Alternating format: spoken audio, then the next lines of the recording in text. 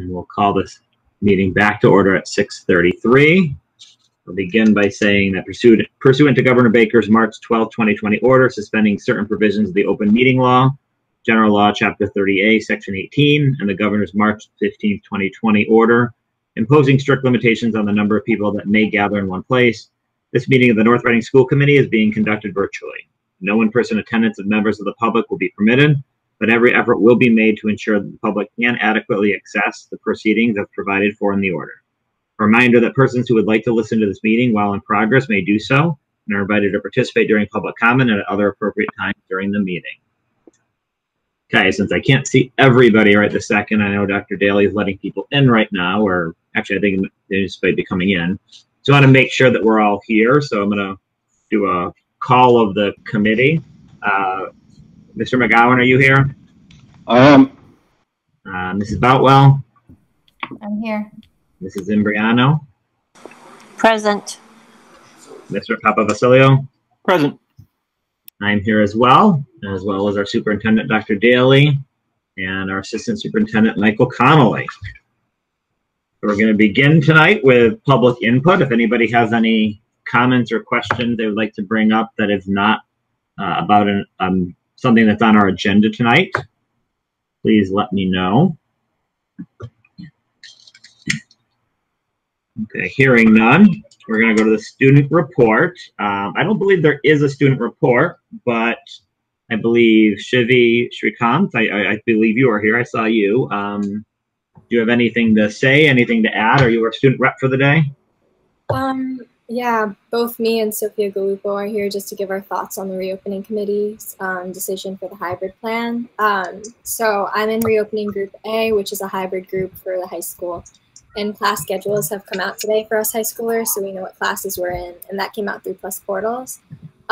Just for some thoughts on how it's been going from the student point of view, I think the plan that we have will be effective, especially to ease the concerns of every stakeholder in the community. It's really taking everything into account, and I'm definitely excited to be back in school. I also felt really lucky that I was able to have a part in discussing the model and providing feedback and getting an early look at the reopening plan. The student survey results that I collected for Dr. Daly from some other students were definitely well reflected in what the model ended up showing as well. And then some additional thoughts as well. I thought that the student information meeting that was held was well moderated, and it was very important to make sure every student got their answers for different questions they might have had regarding the reopening meeting. So I really appreciate the reopening committee taking student concerns into account when creating the plan. And from talking to my peers, they're all equally excited about going back to school and what the hybrid model is showing. And obviously there will be a lot of challenges that come up as the school year progresses, but I'm confident we'll be able to match all of them. So. Excellent, thank you so much. One quick question on what you just said. The student meeting that you mentioned that was well moderated, how many students attended and what grades were those? They did seem to be pretty well range of grades. It was centered a lot around younger grades as well as older grades. The middle school and early high school regions weren't super well represented there. But there were maybe around 45 to 50 students there, if I'm remembering correctly, but Mr. Daly might be able to talk to that a little bit better. Excellent, thank you. And Sophia, did you want to add comments as well? Shivi put that really well. We were pretty much through the same, we've been in the same position throughout this entire summer, and I feel like going into the fall, because we're in the same cohort and just a lot of our situation is really similar, so I don't want to just repeat what Shivi said, but I feel like my friends and myself, we all kind of agree that this situation that we're in with the hybrid model is just so well developed by everyone who worked so hard this summer in planning it.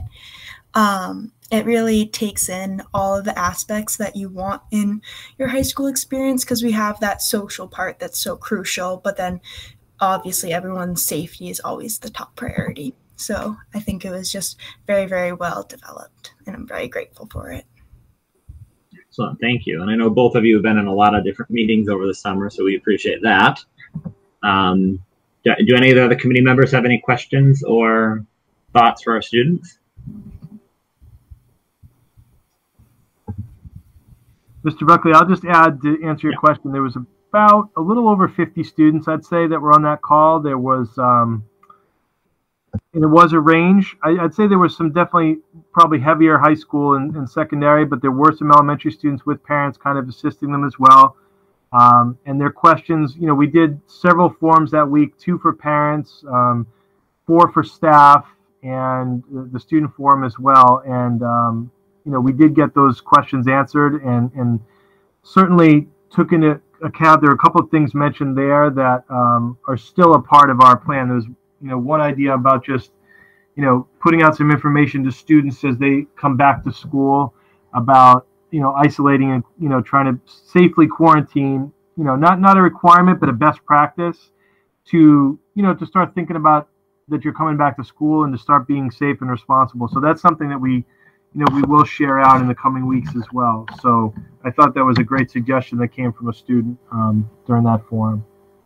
And I've actually used it in several areas when I've talked about it. So it's been great. Great.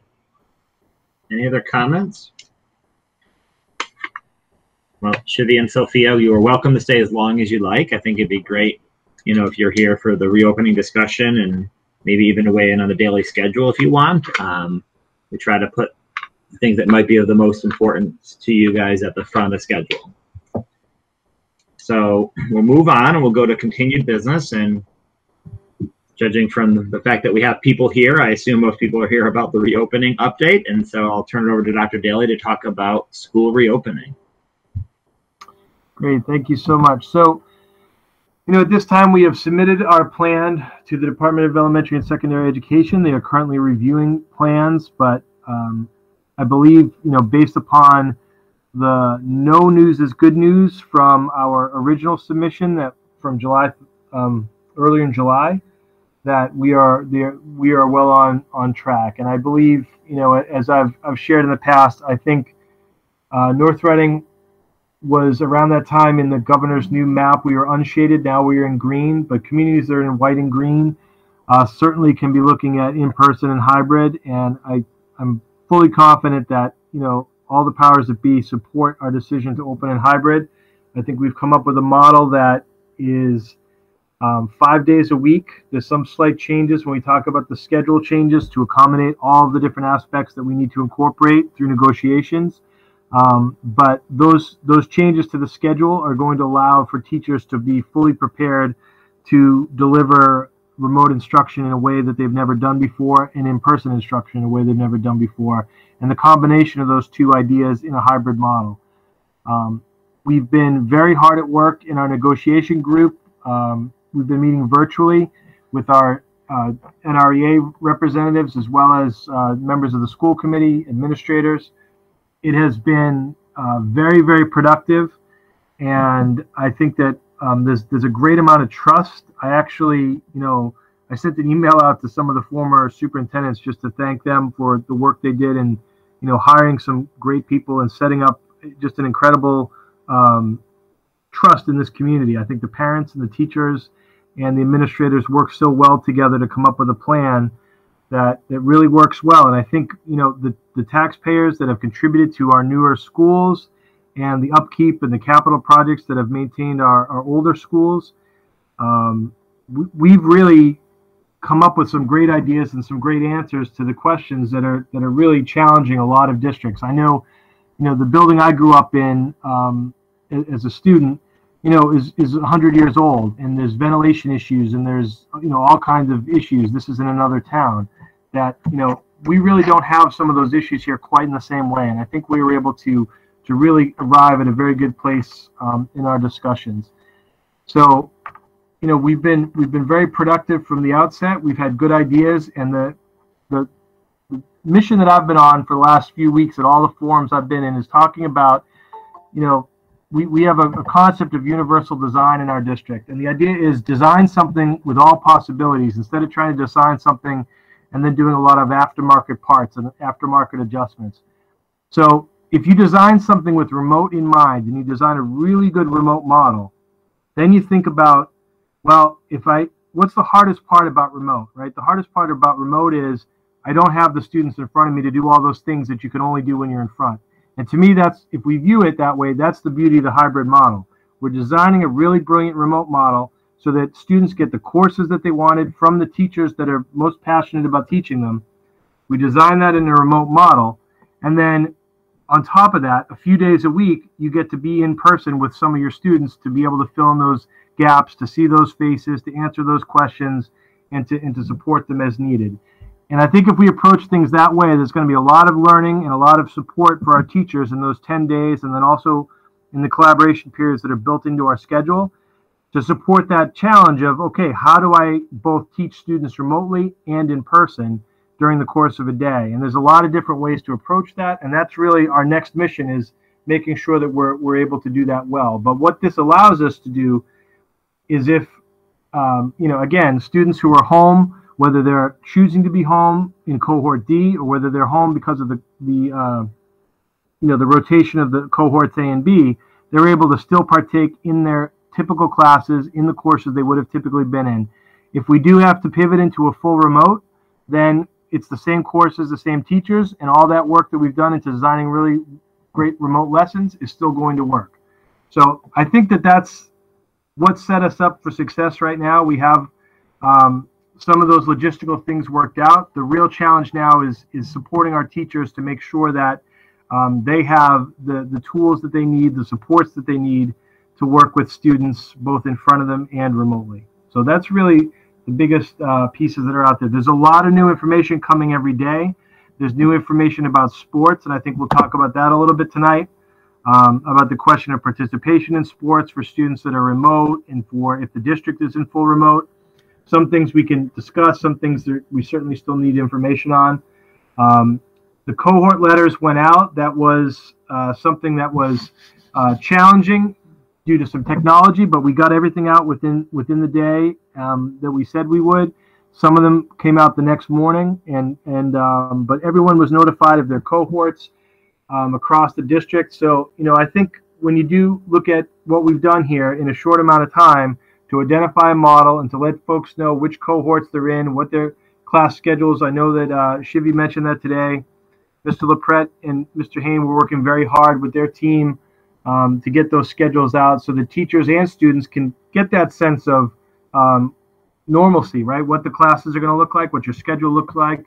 I think that's really a good step to be in, about half a month before our first day of classes. So I'm sure there are many questions.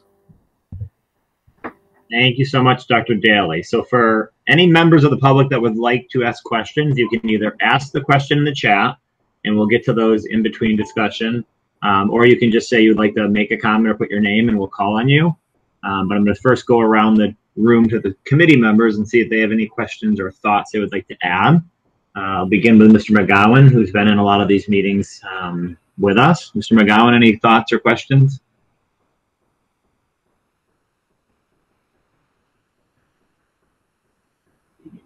Mr. McGowan, you are on mute.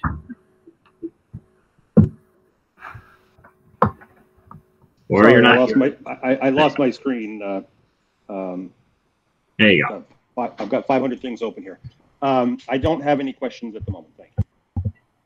Okay, Mrs. Imbriano.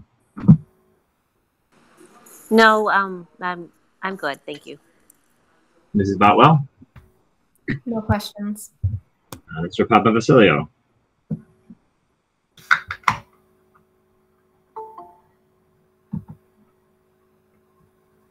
Chris, are you here?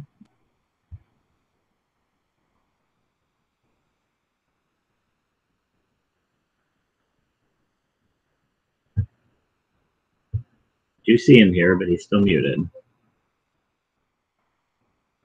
Well, I will start with my questions and comments quickly. I don't have many questions, just a couple of quick comments. I will jump in, and Chris, if you unmute afterwards, you can jump in. I just want to thank everybody, Mr. McGowan and I and Dr. Daly and Assistant Superintendent Connolly. We've all been part of the negotiations with the teachers union. And I think people hear that we're having negotiations, and somebody said to me, well, does that mean they're looking for more money? And I'll just want to be clear up front. We're just talking about trying to create as good of a plan as we can to come back. And, you know, we are very, very fortunate to have the leadership that we have in this district. We've talked a lot about Dr. Daly. I think his leadership through this has been great. But I'd also like to recognize a lot of the teachers. There's a number of teachers that have been in the discussions, but in particular, I want to recognize Peter Kane, the head of the union. He's been fantastic in trying to, you know, be somebody that teachers can go to with concerns and questions, but also really working, trying to keep the best interests of the students in mind as well. And so it's been very good to work with him. We're very fortunate in this community that we've had, you know, a lot of support of the community as well. We have new buildings that allows a lot to happen. You know, and I just hope people understand that we have created as good of a plan as we can create. And that doesn't, the challenge is we can't control everything. There are, if this plan does not go off, it's because of things outside of our control. It's because of, you know, North Reading has an upsurge. I mean, people still have to be vigilant about being safe. If we go to a, you know, red, you know, like Dr. Daly was talking about the different levels, you know, green, yellow, red. If we end up in red, some of these decisions are going to be taken out of our hands by the Board of Health, by the governor, by, you know, other entities. And so, you know, we're doing the best we can with what we have, and we have to just see, you know, pre-existing conditions and other things with our teachers, because we need to make sure we have enough people in the building to, you know, actually oversee the plan that we're putting in place. And so those are my general comments. The couple of questions, I mean, I don't know when, Dr. Daly, you want to talk about sports, but the other questions I would love to see about, or topics I'd like to hear a little bit about, which I know about, but I think is important for the public. We're talking about reopening. I'd like to talk a little bit about some of the investments that have been made, particularly with the HVAC system, to make sure that everything is safe. You know, with the filters at some schools and with the systems that we're putting in place for the high school, middle school. And also, even, I know this doesn't relate to COVID, but the fact that we're still in the process of doing the LED lights, so that hopefully by the time school's open, every building will have better lighting in place. So I don't know if Dr. Daly or Mr. Connolly could talk about those changes. Sure. I think we'll start with the equipment.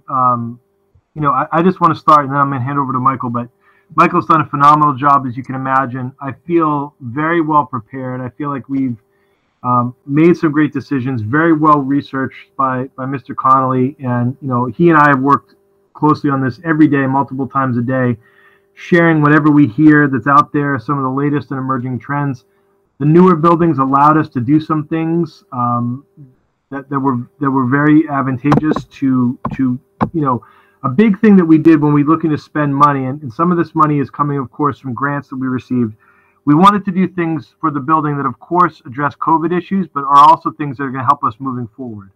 So anything that we put on there, again, the universal design kind of concept, anything that we can do now that's going to help us for the next 5, 10, 15 years, as opposed to something that is going to be not useful if there's a vaccine, let's say, I think are things that we wanted to invest in. So some of the things that we've researched and we've done, I think are going to help improve the climate and the air quality in all 5 of our buildings. It looks a little bit different at some of the other buildings based upon the systems that were in there. But I just wanted to thank Mr. Connolly for a really phenomenal job. The things that he's going to talk about, I mean, these are things that are state of the art, that are going into Mass General, that are going into some of the top areas, facilities around Massachusetts. And so, you know, I think we've done some excellent things here to really support our schools. So, Mr. Connolly, can I hand it over to you? Yes, thank you, Dr. Daly. Yeah, I'm happy to address some of the investments that we have been making this summer, all around the HVAC system, and to certainly improve the ventilations within all 4 school buildings. So, you know, first and foremost, I just want to also state that I think we believe that we were in sort of a good position to begin with, as we've been contracted with experienced licensed HVAC firms that are certified to work on the equipment at both the high school, middle school, as well as the 3 elementary schools for the last several years. For the last 7, 8 years, we've had this equipment on regular preventative maintenance schedules with filter changes and belt cleanings and return grate cleanings and so forth. So we've certainly been working hard to upkeep the status of these buildings and addressing any issues, not letting anything kind of slide or build up over the last several years. And some of the things that Dr. Daly just alluded to, based on the research that we have done, based on some of the recommended guidelines by some of the engineering firms that have done presentations to facilities directors across the state, we have certainly listened to those and done our own research. And I'll start with the middle school and the high school. We are making a pretty large investment to install an air purifying system known as certainly like an ionizing purifying system in the actual air handlers and ductwork. Right from the start of the ventilation process. So this is sort of the latest and greatest technology that, as Dr. Daly alluded to earlier, is going in medical buildings, going into large commercial buildings, going into large college and universities and so forth that are investing in this type of technology. So we have opted to make this investment, and the results of such that we have seen of such of a purifying system are really just incredible, and it's able to certainly filter out and kill just all pathogens and viruses of this nature right from the outset. So we feel that we certainly put the high school, middle school in a very good position in terms of our HVAC system and the ventilation. In terms of the Bachelor Elementary School, which also has a similar system in a sense that the ventilation is handled through the air handlers and through ductwork. We have also made the investment to install such a system on the 6 air handlers on the roof to further purify the air before it even gets to the filters, which we are upgrading as well. And then the older buildings, the hood and the little school, which are essentially the ventilation system is handled through unit ventilators that are in the classrooms and in the offices and in the buildings. We are upgrading all of those air handling, the unit ventilators in each room to the MERV 13 filter, which is the recommended filter to catch pathogens and viruses of this nature. And that's what engineering firms have recommended. So we are in the process of doing that, and we're also have had our service companies out to further perform the maintenance and to replace the belts and to clean motors, and in some cases replace motors just to make sure everything is functioning. And we're going to continue to be going through this process over the next couple of weeks. So as Dr. Daly mentioned, I think we've certainly made the investment. We've certainly taken, we think a pretty sound approach in ensuring that the buildings are as safe as possible, and the ventilation system is really top notch. Thank you, Mr. Condon. Great. Sorry.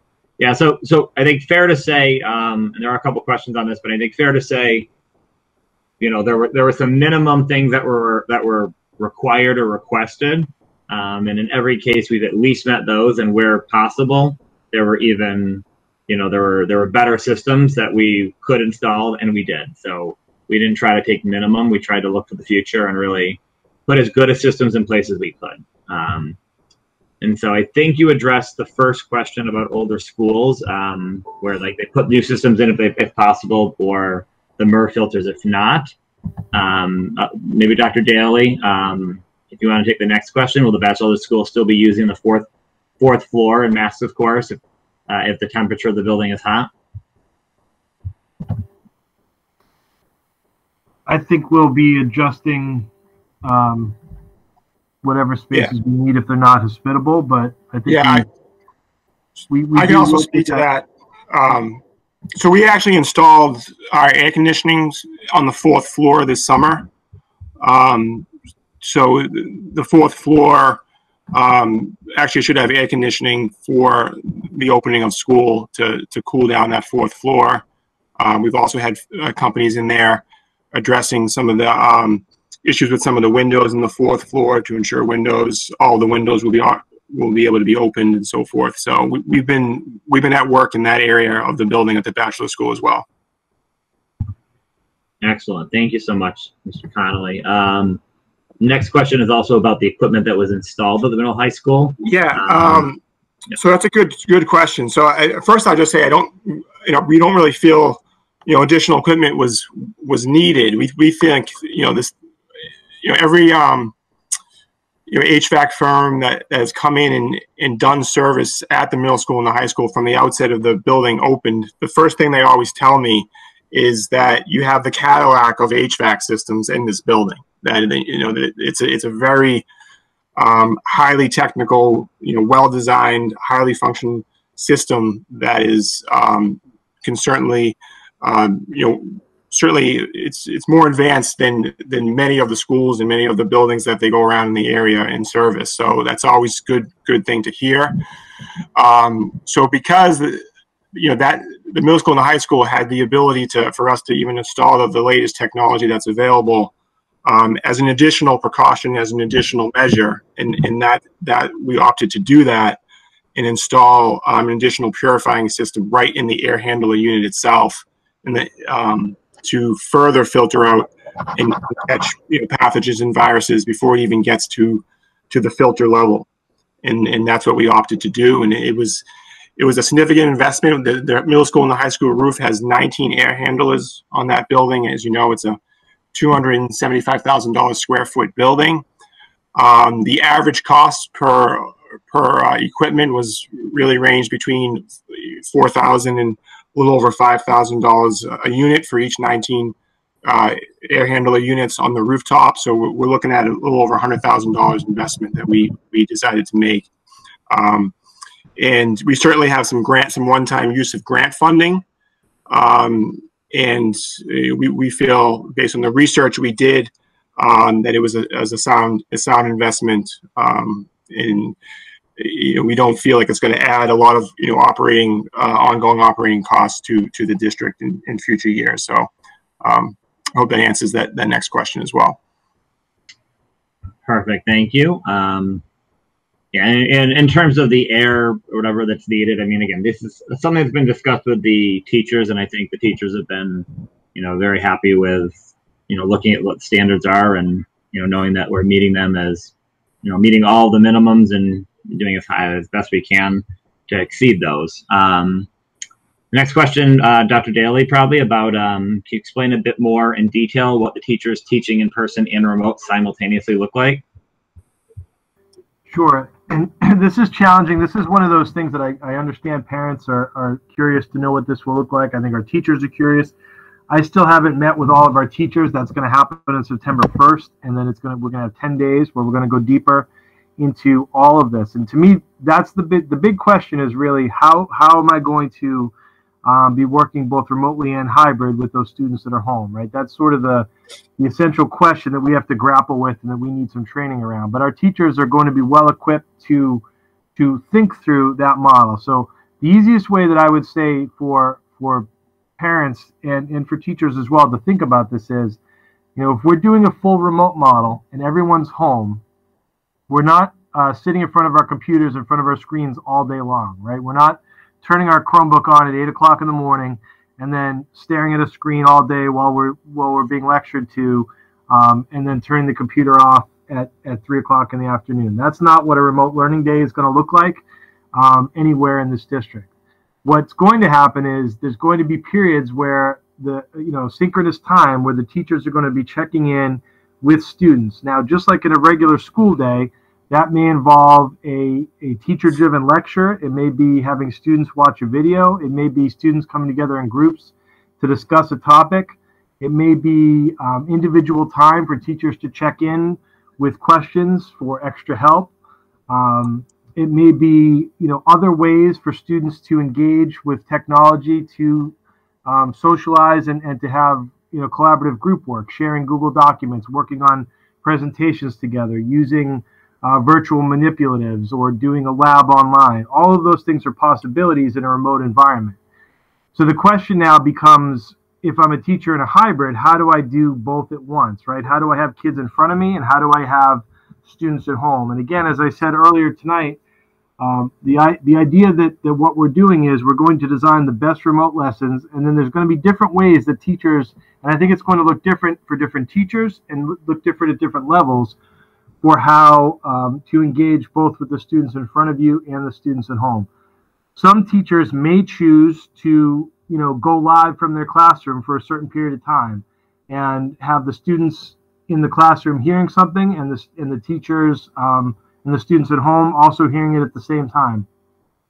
We are looking at some of the technological limitations there and trying to get some microphones so that the devices that we're broadcasting from can pick up the sound of the teacher and also some of the questions that might come within a classroom. So that's one idea. Another idea, and there's some that may not want to do that at all. Some may prefer to do something like every student watches a pre-recorded lecture or reads an assignment, and then we come together and we have the discussion together.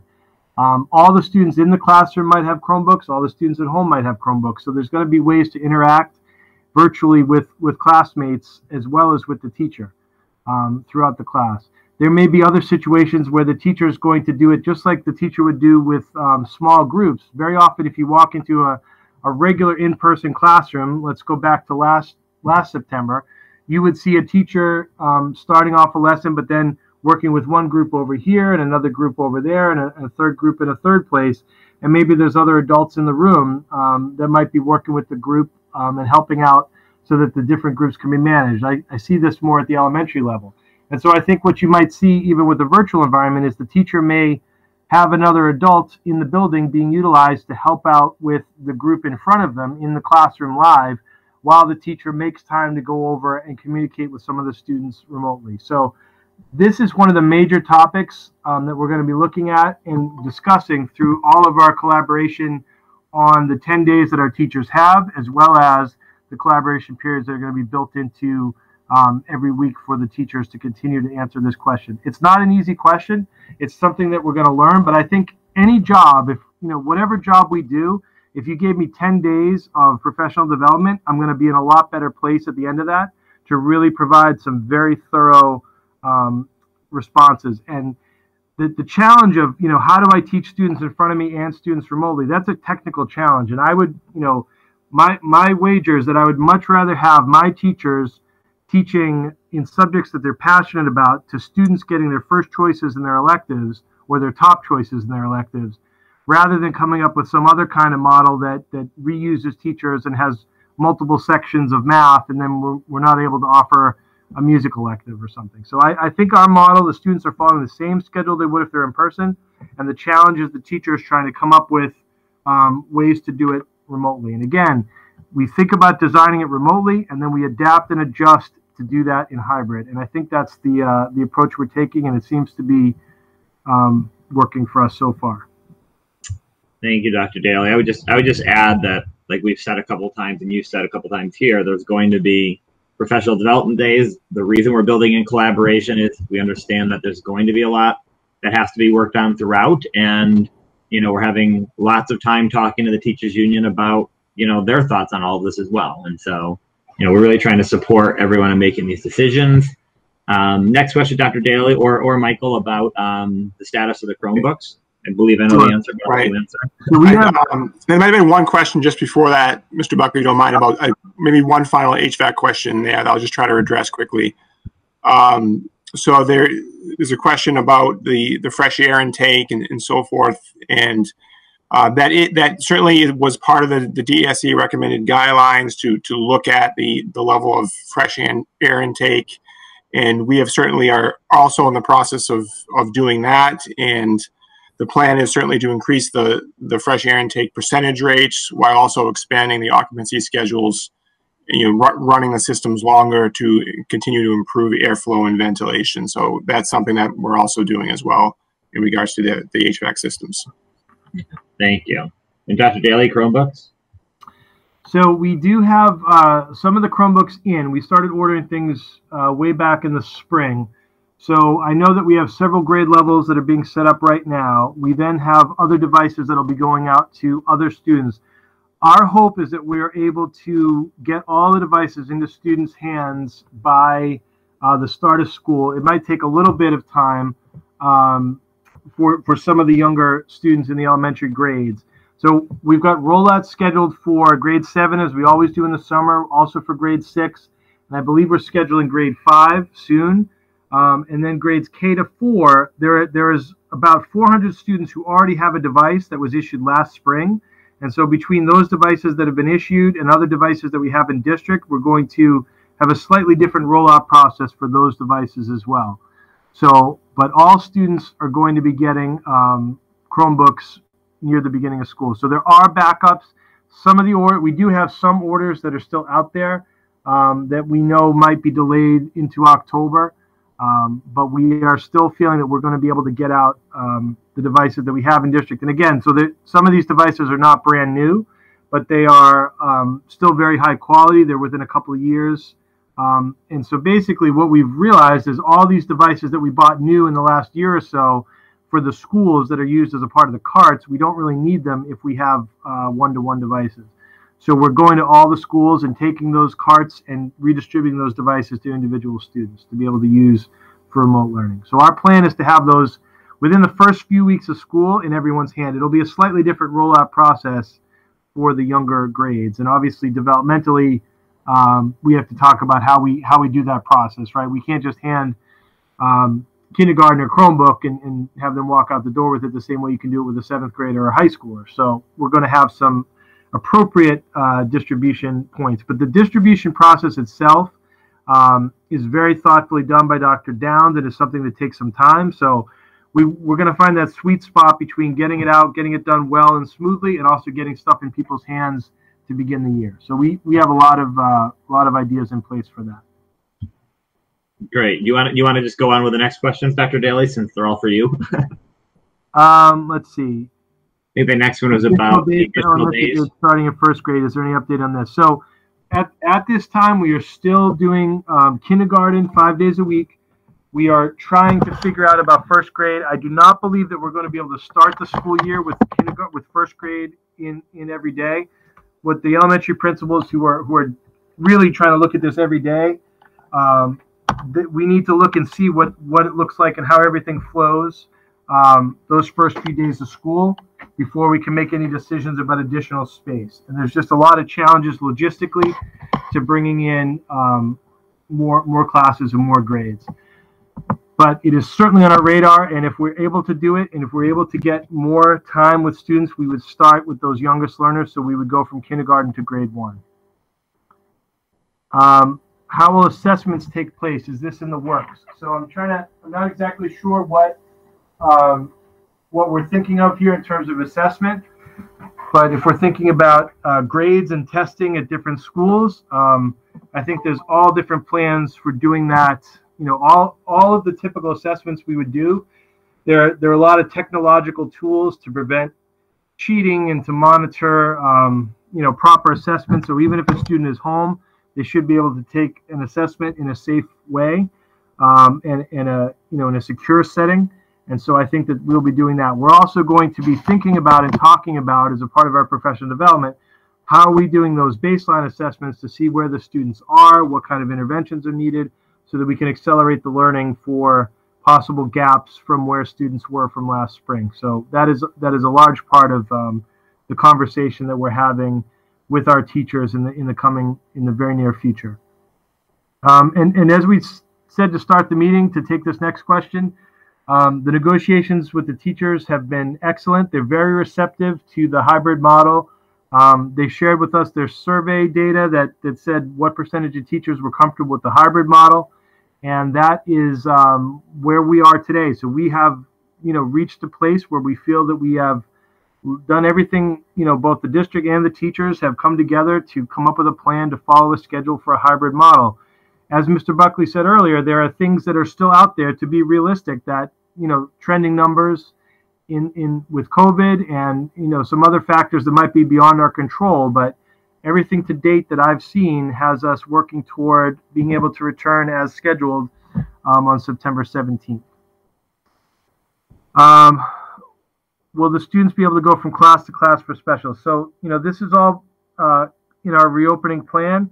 At the high school level, the students are switching classes. In the elementary and middle school, they are staying in one place, and the specialists and the others are coming into the classroom.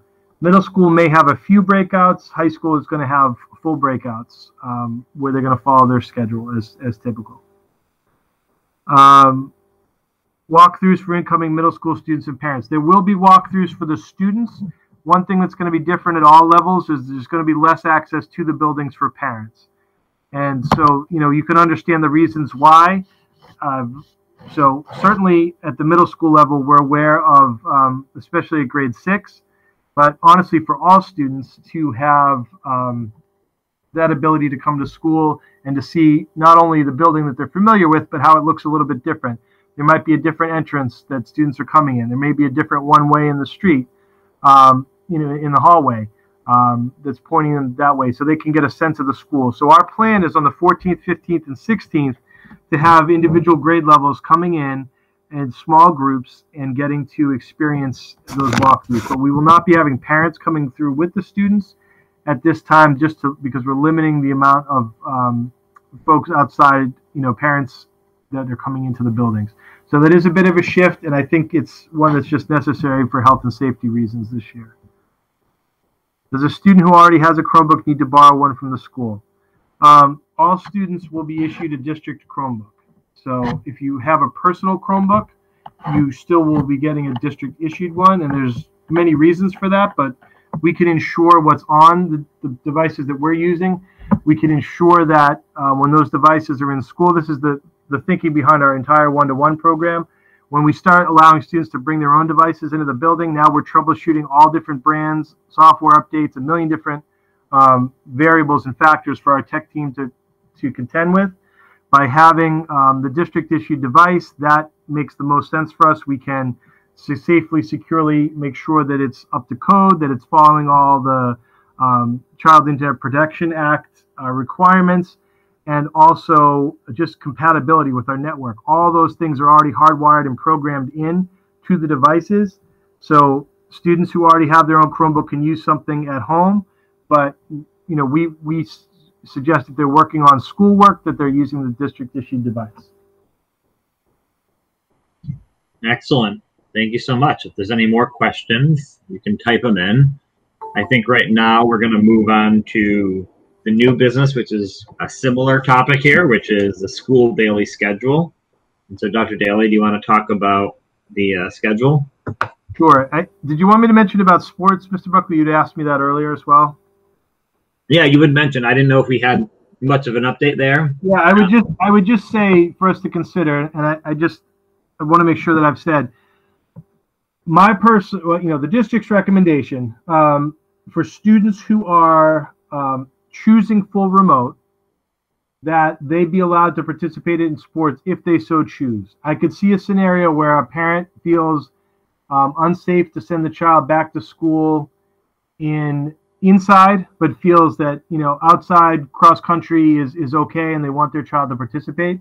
So that's something the committee can discuss, but the district's recommendation would be that we would allow those students to participate in sports that they're being held. I think we also need to discuss what participation looks like for the district if we are in full remote.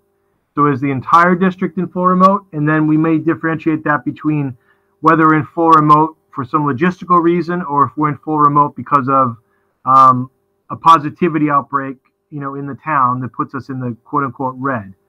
So I don't know whether the committee wants to discuss that at all tonight, not necessarily vote, but just discuss. Well, why don't we finish the questions, go through the schedule, then we can talk a little bit about that. Sure. Just to make sure that we get through these topics. And there are a couple of other questions, Dr. Daly, if you want to go through about freshman mentors. Sure. I will have to. I assume that we are going to have some program for the SLAM program for the freshmen. I'm not exactly sure what that looks like and how that works. I will have to check with Mr. LaPret on that, but I'm sure that we can get a response to that and make sure we communicate something out soon. But that is a great program that we we value, and I'm sure that we're going to find a way to do that in some way, shape, or form. But I'm sure it's going to look a little bit different this year, just like everything else. And elementary students taking a break from not using Chromebooks when they're in person, absolutely. We do not use our one-to-one devices all day long, but they are there when we need them. And that is the advice. We want these devices so that students can engage at home without worry about not having a device. We certainly saw in our surveys that parents that even had an iPad or two or a computer at home, they felt that once we got into remote learning, and now every child's on the computer and every child has a Google Hangout with their teacher, that the shared device wasn't enough. So that's why we're doing one-to-one. One-to-one does not mean that you are on a Chromebook or looking at a screen all day long. We know the value of face-to-face interaction. That's why we're in hybrid and not doing full remote. And we also know that the pitfalls of too much screen time. So we're definitely going to avoid that as well. So I'm going to share the schedule, Mr. Buckley, with you and just explain a little bit about what this looks like. So this year, as you are aware, there are restrictions on time and learning.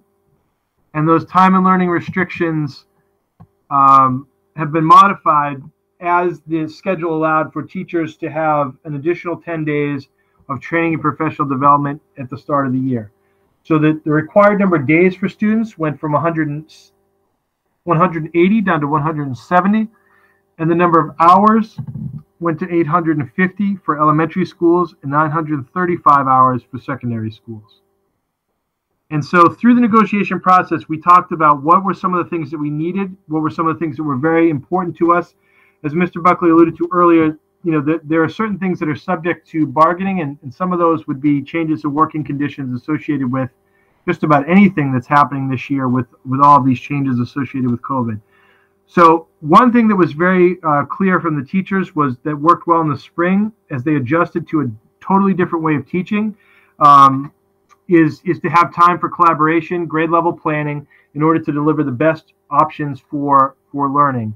And so what we've done on our side is we've allowed some time for collaboration for the teachers, and then we've also allowed for additional needs that may be beyond what we typically have in a school year, which is where teachers are there to receive students. Students aren't going to be able to just come in to a building at the middle high school and congregate in Main Street, 200-300 students at a time before they get into classes. Students who need to come in, separate doors. They're going to need to go right to rooms. They're going to need to be supervised. So we had to reallocate the minutes in the schedule a little bit. And so essentially, this is what this looks like. We played with a few different ideas to get to where we needed to get to. And we also had to take into consideration the school committee's goal, which was to have students in school 5 days a week. And that's something we were able to preserve through this schedule. We had to take into account when to schedule the different events, how the buses were going to work, how the pickups and drop-offs were going to work, and also athletics and extracurriculars at the secondary level. So there were many different things that we had to factor into place and to think about when that collaboration time was going to be most effective and most useful for our teachers. And part of what came out of this conversation was a flipping of the start times with the middle school and the high school going later and the elementary schools going earlier. We worked really hard at this to not make the shift as dramatic as it would be in a typical school year because of that extra time that's already being taken off for some of the collaboration. The earliest that we're asking an elementary school to start is 7:45, which is later than our typical start time for the high school, which is 7:30. So it's still earlier for the elementary age kids, but it is a little bit later. And as a secondary output of this, which is not a major driver, but it's certainly something we've been exploring as a district, it will give us a glimpse into something that a lot of the surveys came back from students and parents at the secondary level, especially supporting the later start times for the teenagers. There's a lot of science and research that we've been looking at as a district to support that. So that is not a major driver of this, but it was an outcome of this that we were able to support. So teachers are arriving in the morning. They're at the middle school and the high school. They're providing their teacher collaboration. Everyone is doing student arrival and extra help time. The student days, the student start and end times are established. And then there's other time where the staff are assisting with student dismissal and providing extra help. All these things are in the contract, and all these things needed some discussion around when those times would be established. And as you can see, we're within our times on these days each day to get us to the number of minutes that we need for the year. Wednesdays was a little bit different, and part of this was how do we come up with the collaboration schedules that would work for elementary teachers. So it's a little bit different. So on Wednesdays, we're doing a release for all of our students in grades K through 12, and they will be released at 11:15 at the Batchelor and 11:35 at the Hood and the Little School. That allows us to then have teacher collaboration and lunchtime together on Wednesdays at those schools. The high school and middle schools will continue with their same schedule that they would have on a typical day on a Wednesday. So it's a different schedule for the elementary, which then allows for them to have their collaboration periods on those Wednesday afternoons. And it allowed for an equitable balance of minutes between the elementary and the middle high school, about as close as we could get it. And this is the schedule that was shared out with the community last week. We wanted to give folks as much of a heads up as possible about some of these shifts in time. One thing that we're really trying to look to adjust are the before and after school care for the elementary school. So we're very much aware that some folks' schedules might be planned around the elementary end times being closer to 3 o'clock, 2:45 and 3 o'clock, as opposed to 2 o'clock and 2:20. And so we're going to extend our very affordable before school childcare to also have aspects of after school childcare. So going until that time around 3 o'clock, when those days would end, we will have some very affordable childcare options for those parents whose schedules typically would have students in school till 3. In addition to that, we will also have our YMCA program, which would run as typical from 3 until about 5 p.m., I believe is what our plan is for this year. So much more coming on those as well. So all of these plans, when you do the math out, that we hit our time and learning hours just barely. So this allows for it's sort of the maximum amount of collaboration that we can allow our teachers to get them prepared to teach remotely every day. And it also gets us our time on learning hours from the state. It allows the shifts in the starting time allow for all the buses to arrive at each school on time and for all interested students to take the bus. So it's very difficult with the number of buses that we have and the number of students that are allowed to ride the bus. We needed to make some adjustments to all those times to make sure we were able to get our buses where they need to be, and to allow some time, obviously, for the dismissal of students and the arrival of students being a little bit different process, especially in the beginning of this year. It's going to be a bit of a learning curve, but we built in some extra time there so that we're not cutting it too close. We wanted to make sure that those bus pickup times at elementary are early, but not earlier than 7 a.m. This is not a ridiculously early schedule. That many of our students are coming to the before school program already at that time, and so it's I think Mr. McGowan checked the almanac, and it's still it's always going to be light out at that time, which I know is a concern with before school start time starting too early. So that's something we really checked into. I think I mentioned about the before and after school care. The later start times that agrees with the science and the research is a nice outcome of this. The schedule will remain the same whether in remote or in person. So the exception to this is the Batchelor School may follow the same hours so that all the 3 elementary schools are in person. That's something that Mr. Clean would work with the school community, the staff, and the parents to decide. But we don't want to have too many variables. We don't have one schedule for remote, one schedule for in person, and everyone wondering what schedule we're on. So the only thing that may change is if we're in full remote for an extended period of time due to some cause, that we adjust that elementary start time for the Batchelor so that they are on the same schedule. Right now, the busing, the batch just has more students, and that's why we need the buses at that building to be on that schedule. If we were in remote, we would not need that, and we could adjust those times. And then finally, the pre-K schedules is another driver in this. We had to factor in when those pre-K students are coming to school, when they're being picked up, when we're doing the cleaning, because we're doing an AM and a PM session, we have to clean in between. And so that was another factor, another driver for starting the elementary schools earlier and then having no interference then with what we had to do with the drop-off, pick-up, and cleaning for the pre-K.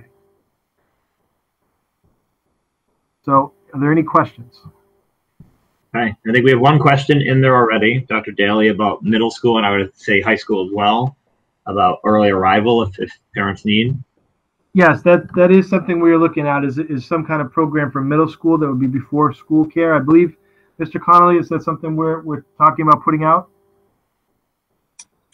Yes, Dr. Daly, it's something that we've certainly discussed, and it's something that we're going to look at because we realize we've certainly adjusted those hours there as well. So it's something we're certainly looking at. Absolutely.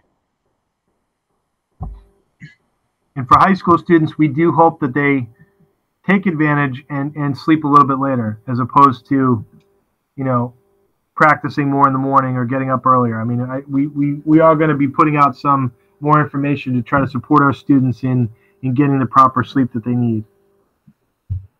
And I would just emphasize two things that you said in there, Dr. Daly. The one is that by allowing the collaboration time, the high school, middle school is going to start later anyways. So there was going to have to be some sort of adjustment, because with busing, you can't push those days back into the same opening time as elementary. And so it just made sense in many people's minds to flip the schedules at that point in time. At least that's how I thought about it.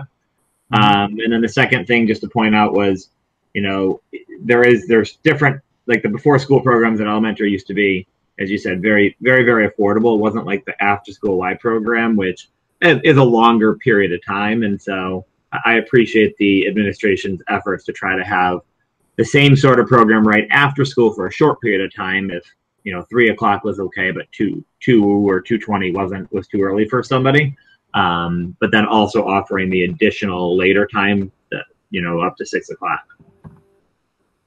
So I don't know if committee members I know there's some other questions coming in, but I want to just quickly go to the committee as well, and see if anybody else has thoughts on it. Mr. McGowan, do you have any thoughts or comments? Yeah, thanks. Just a quick comment on the bachelor schedule. Dr. Daly mentioned this is something I always have my eye on, maybe because every year I'm always tracking exactly when sunrise is, because it always seems like it takes forever to get early once it's late. But anyway, if we are fortunate enough to be continuing in the hybrid model in December, the latest the sunrise happens is at 7:14, but of course there's dawn before then, so it should be light out anytime after 7.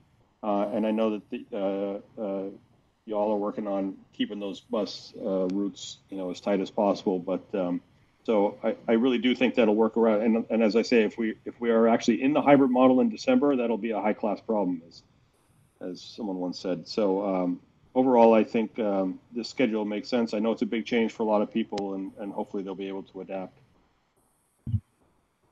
Okay, thank you. Mrs. Imbriano texted me to say she has no questions. Chris, any questions? No, I'm good at the moment. Okay. And Diana, any questions? Mrs. Betwell?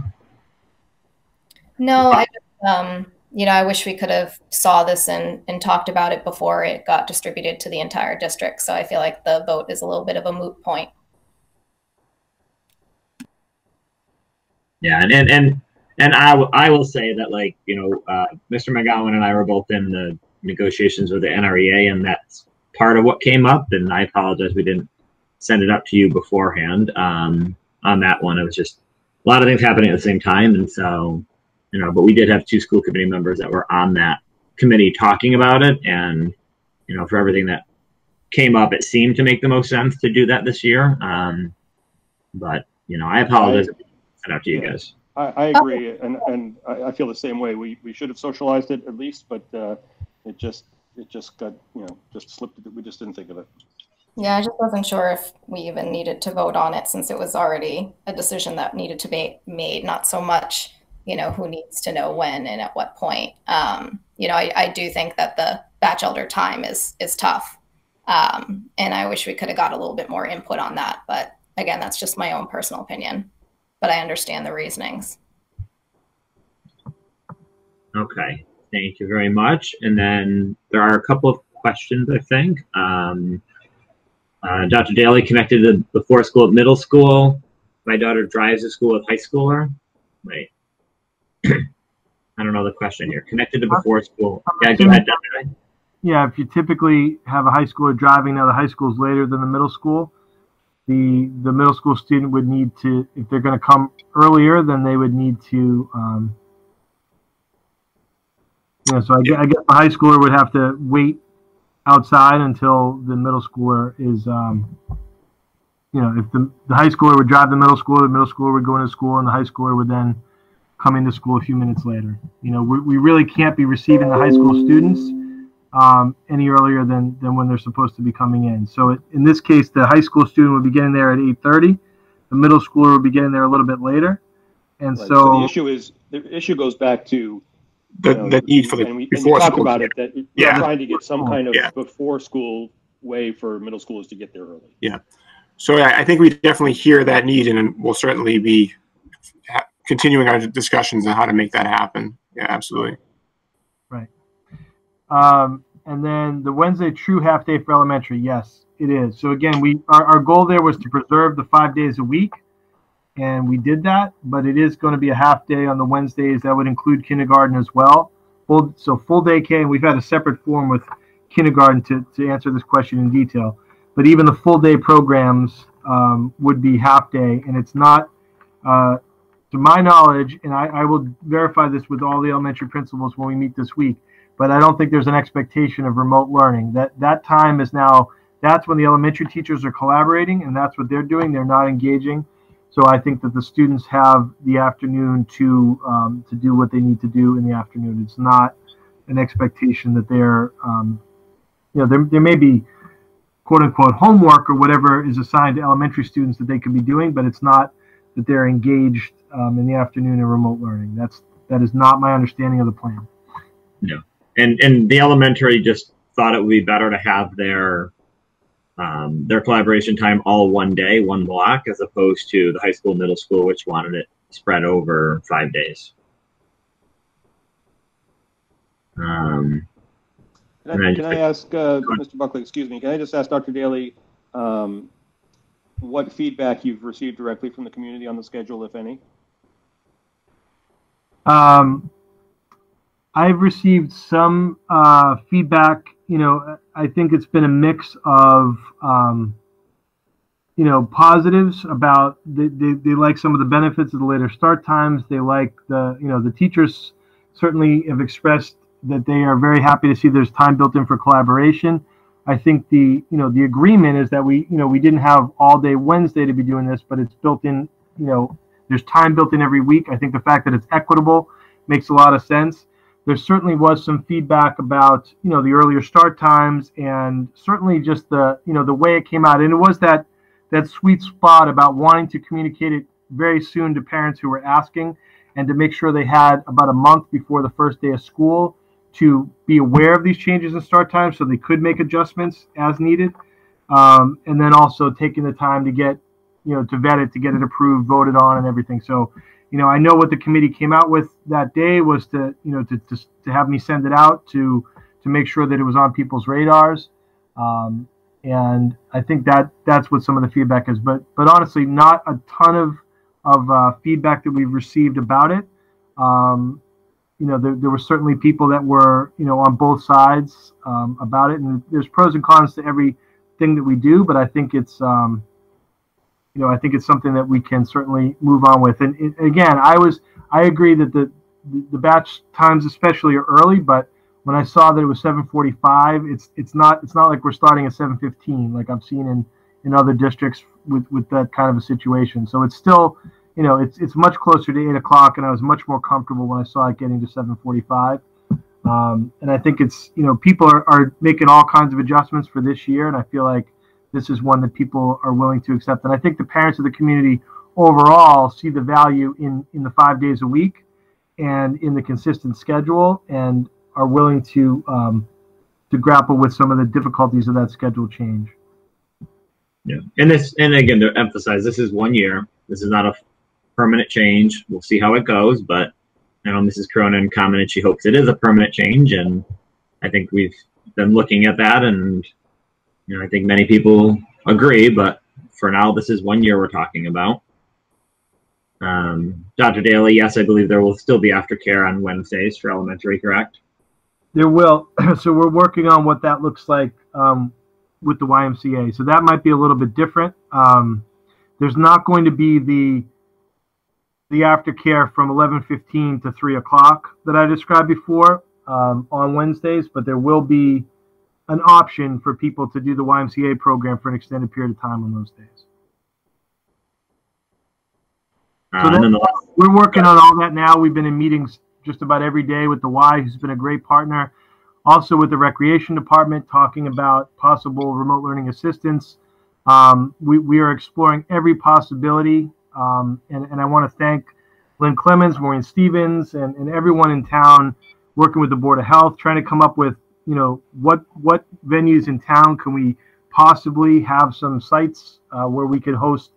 There's certainly a demand from the parents, and we want to be able to try and help as many parents as we can, working parents, with a focus, I think, on elementary age students, especially, to try and get some support on those days when we are, when students are in the remote. So the YMCA and the rec department have been great partners in those conversations. The next question. High school students, I believe, receive their schedules today. Middle school and elementary are coming soon. I know that we're working on some of those details. The cohort assignments all went out, and from there now we're just making sure we're sorting out our classes and our schedules and making sure that everything works. So middle school and elementary are forthcoming. I can remind the principals to give you an update about the timelines for those, but I believe high school went out today. And then do you want to clarify a little bit more? So the Wednesday, I think the point for Mrs. Brewster was that since we moved the elementary start time a little bit earlier, we understood some people used to have care only till about, or had care starting at 3 o'clock. And so for days where school gets out a little bit earlier at 2 o'clock or 2:20, we'll try to have an earlier option available, a cheaper option available just to 3 o'clock, and then an extended day from 3 to 6 o'clock. On Wednesdays, since it would be just the YMCA program, which would be typically it'd be 3 to 6, but it would be 11:15 to 6 o'clock on Wednesdays, if I'm understanding it correct. Yeah, that is correct, Mr. Buckley. And we're working right now to have much more clear documentation in writing that kind of explains these programs to everyone. But basically, for the Wednesdays at elementary, everybody knows that everyone's getting out at the same, everyone's getting out at their early dismissal time. And that's a little different than that being a result of the earlier start times. So I only have one question, which is somewhat schedule related, but and I think I know the answer again, but I think it's important to point out in terms of snow days, since we are in a hybrid model or maybe going to remote, is the goal not to have snow days this year if there is a reason that people have to stay home? That's correct. The goal is to try to avoid snow days if possible. But if there is a major, let's say, major power outage, or there's something that's preventing us from safely connecting or even productively engaging remotely, that might be a reason that doesn't count as a school day. But I think if we develop this remote model and we're doing it just about all year long, then it's just a day where everybody's in remote. And I think for the most part, we can think about not having the snow days and getting out a little bit earlier in June. And I guess on a similar note, I would say we are still planning on having vacations at this point in time. And for half days, is there been any discussion about those? So with the half days are to be determined. The full days are still in the schedule as planned, and I think we're going to continue to revisit that. I hate to say it this way, but I really think we need to get into the school year a little bit just to see how it's going, to see how that collaboration time is going, to make a decision about whether do we need a break, do we need a half day for some more time, or are we gaining momentum? Because every time we do a half day now, that would mean that a cohort might lose part of their instructional time or their in-person time. And I think we want to make sure those are really well balanced. So typically our half days are all scheduled on the Fridays. So even if we keep them, we might move some of the days around just to try to balance that out as much as possible. So I would imagine that some of those half days for collaboration may be relinquished this year because we have the collaboration built into the teacher schedules already on a daily or weekly basis at elementary. So that's my thought right now, but I'm still keeping them in there right now with the TBD designation. And we'll give everyone notice ahead of those days whether they're happening. I think the first one that we had scheduled for the 25th of September, we are not having that this year. I think I even removed that on the calendar already because we're not going to have one in the second week of school. And then the other question was what I was just going to ask when you said that as well about, so there's a lot of holidays on Mondays. Will that also be something that we address in terms of? Yeah. The final weekly schedule is something that we're hoping to come out with at the end of this week. I think the high school needs to drive this a little bit, if I'm not mistaken, because their schedule dictates the most change with their green gold days. And so they are going to balance the green gold opportunities. So there may not be, it may not be every other week. It's going to be a balance between the A's and the B's going 3 days versus 2 days. So yes, we're going to take into account the Monday holidays so that there's an equal balance. And our teachers have been fantastic with this, and our curriculum leaders kind of emailing. They've kind of done the whole metric of the year and calculated how many times they see each student, each cohort on a green day or a gold day. And so from there, we then need to determine the middle school and the elementary schedules, which are less dependent upon, different classes on different days. So that should all be coming out pretty soon, but we're going to try and achieve a balance. And Dr. Daly has also decided that there will only be snow on Thursdays and Fridays, so that'll help balance it out for us. Exactly. Okay. If there's no other questions, or well, to the committee, are there any comments or questions? Or if not, I'll entertain a motion to approve the modified schedule start times. So moved. Sorry. Seconder.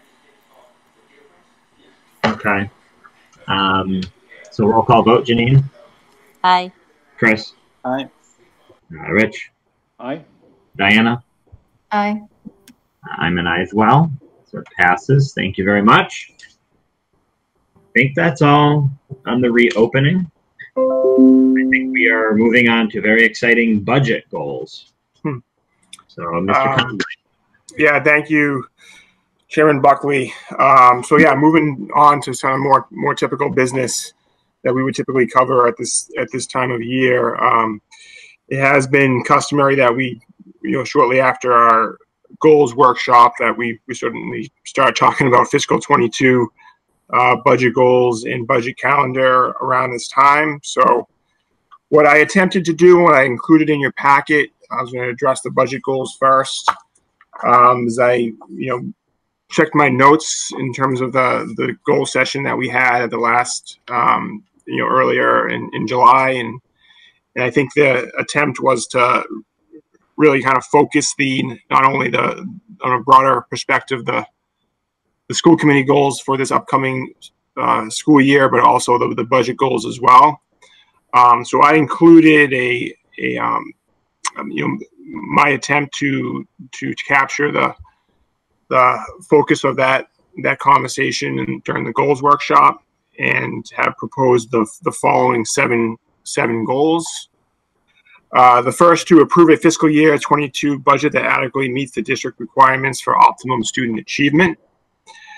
Second, to successfully negotiate a collective bargaining agreement with the NRA that is due to expire at the end of the current fiscal year 2021. The third was to support the process to negotiate a new contract with a qualified transportation provider while adhering to state procurement laws. So I know we had discussion around the fact that this wasn't something that we were going to have to do this year. It's kind of part of our regular business and part of something that we would be doing anyway, but that's why I focused on it more of sort of supporting that process to try to make that as competitive as we can. I believe we decided to keep budget goal 4 to continuing to explore the options of reductions of fees and the tuitions that are assessed, mainly athletics, kindergarten, transportation, fine arts, and all other educational programs as a long-term budget goal. So that's been there for a number of years. But I believe the conversation was, so let's keep that on there, as that continues to be a focus. The 5th budget goal there is just to continue to explore opportunities to reduce expenses associated with energy. We know we already addressed LED lighting, so I guess we could probably take that off, but we're going to be certainly monitoring that process this year, so that's why I kind of left it there in the parentheses.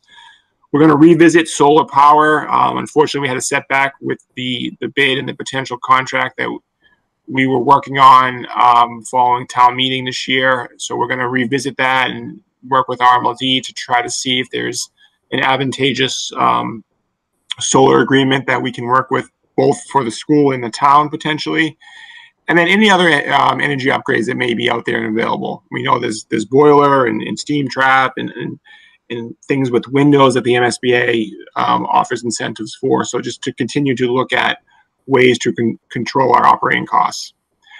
I know we talked about this one as a need to monitor the impact of the COVID-19 virus on the budget development process. And maximize all areas of available funding through both federal, state, and local sources. So I thought that was an important one. I think that I tried to capture the big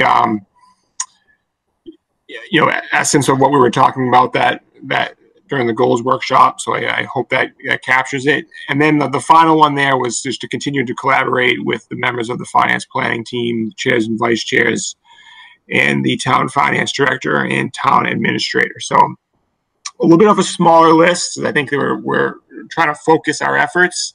And I guess I'll turn it over to any questions. Any questions from the committee or public?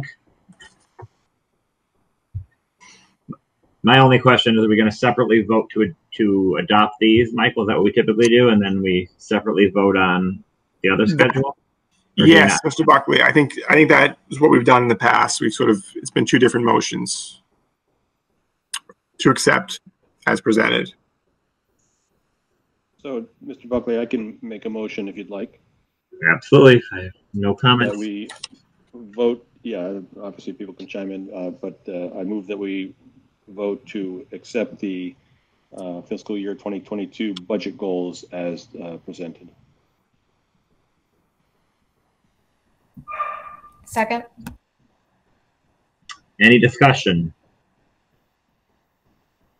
Hearing none, we'll do a roll call. Rich? Aye. Diana? Aye. Chris? Aye. Janine? Aye. I'm an aye as well. Thank you, Michael, for putting that together.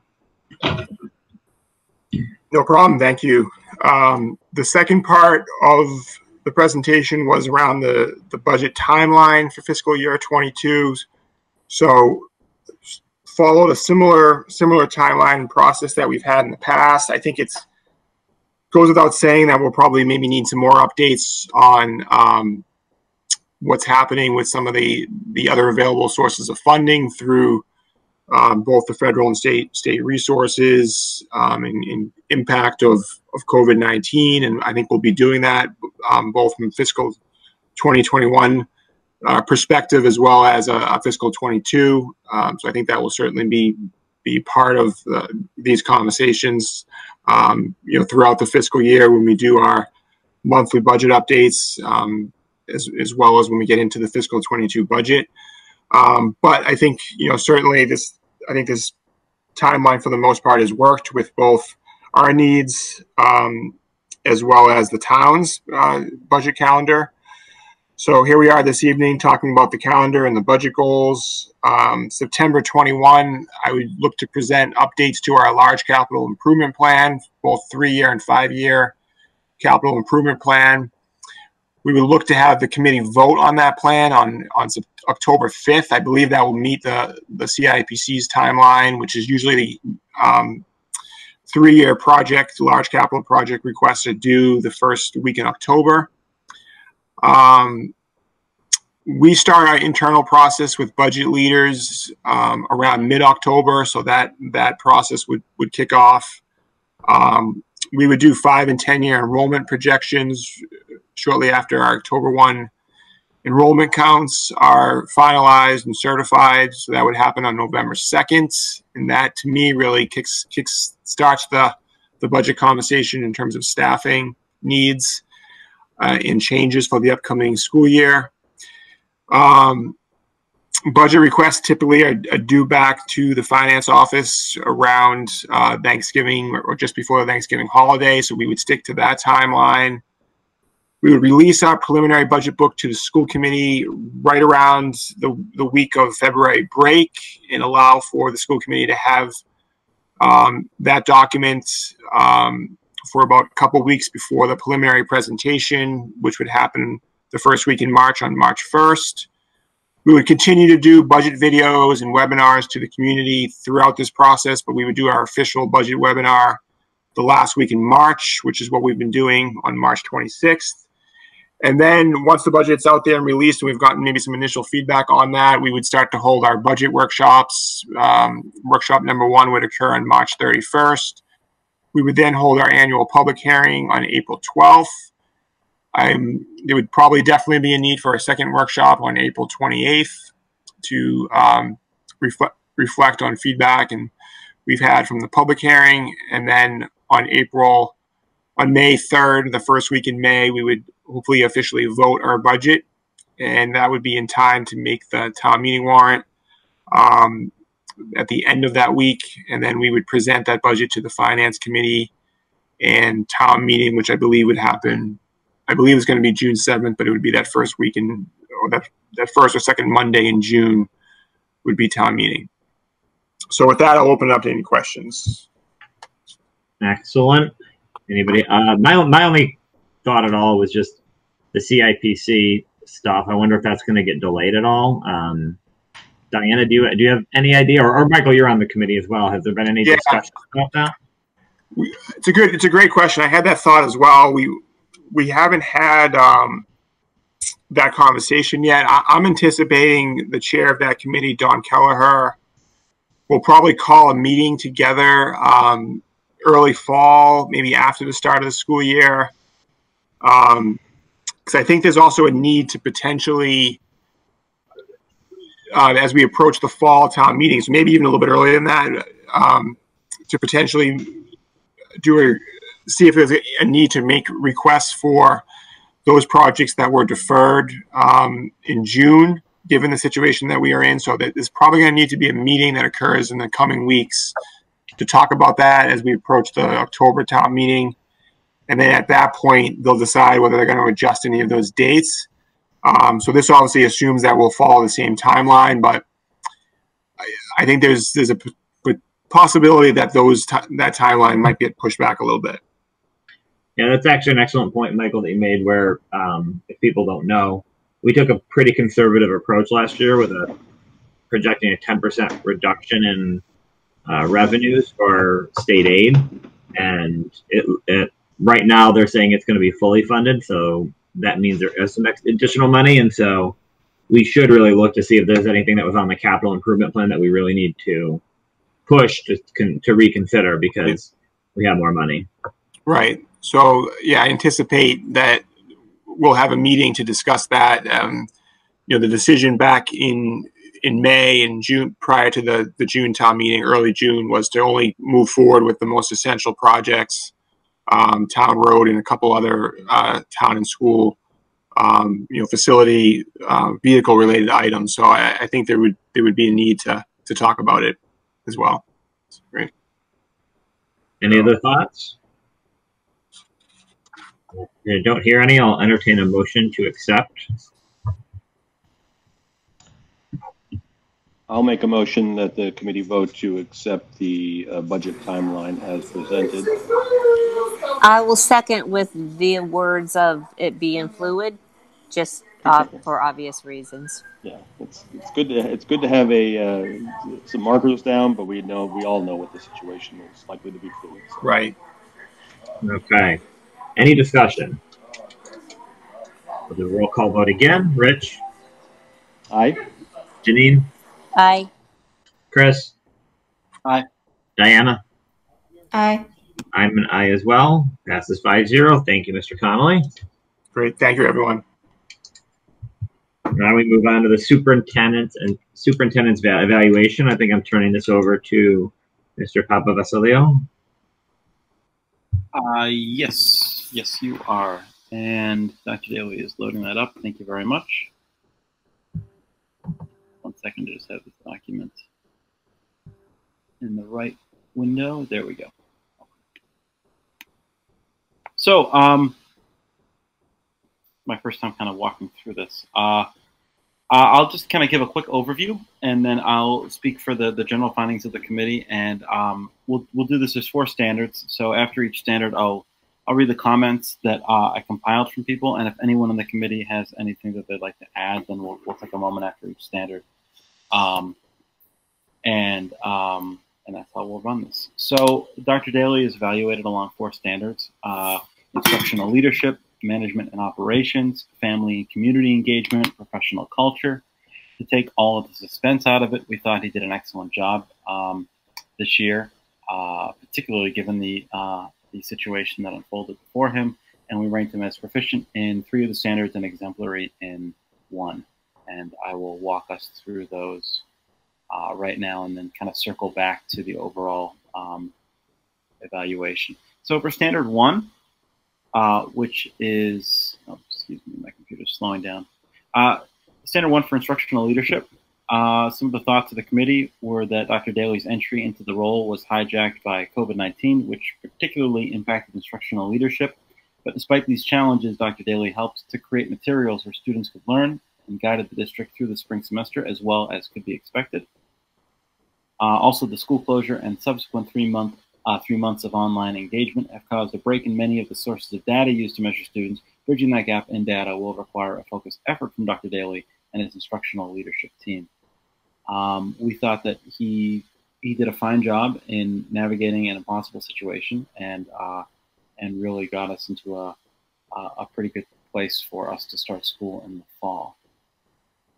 Along the lines of instructional leadership, would anybody like to add any thoughts, comment, question, anything like that?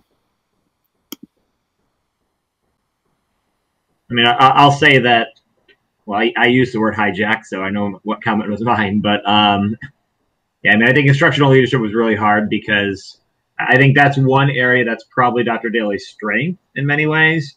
And because of COVID, a lot of that wasn't able to be seen in the same way. I think we're seeing it right now as Dr. Daly is helping to craft a plan for this coming year. And so I think that's really where he's been shining. But I have no concerns. That was not a concern at all going for when we hired Dr. Daly. I thought it would be one of his strengths. I thought that, the first part of the year was, the first part of his tenure was a little bit odd because, learning didn't look the same way as it has before. But I thought he's been exceptional when trying to plan for this coming year. I would agree. Making a generalization about all superintendents throughout really the country, this is the area this is the plan that kind of had to get thrown out the window when COVID-19 hit. And rocky as it was for everybody, I think he did a good job navigating it. And I think that what you're talking about, Mr. Buckley, the strengths that Dr. Daly brings in terms of planning are really going to be paying dividends moving forward in the fall now that we have time to kind of adjust our practices to what we're dealing with. Moving along to standard 2, which is management and operations. This was an area where some of the original plans of Dr. Daly in terms of trying to increase the savviness of the district's use of internet and access to online resources, I think, paid off from their inception. To quote members of the committee, coronavirus is a health and safety issue, and Dr. Daly has helped to create excellent systems to address the myriad issues in a short period of time. He's worked well with his administrative team to manage the budget in the spring and craft a budget for the coming year. Dr. Daly has adjusted well to the constantly shifting demands of state education officials, creating and adjusting plans for online engagement in the spring, and especially in preparation of the upcoming year. The fiscal 2021 budget will be an ongoing challenge. Really, for each of these, we could point out particular areas of strength, but this was something that I think Dr. Daly excelled in and did a fine job in as well, despite the challenges that rose up. Would anybody like to add anything for standard number 2, management and operations?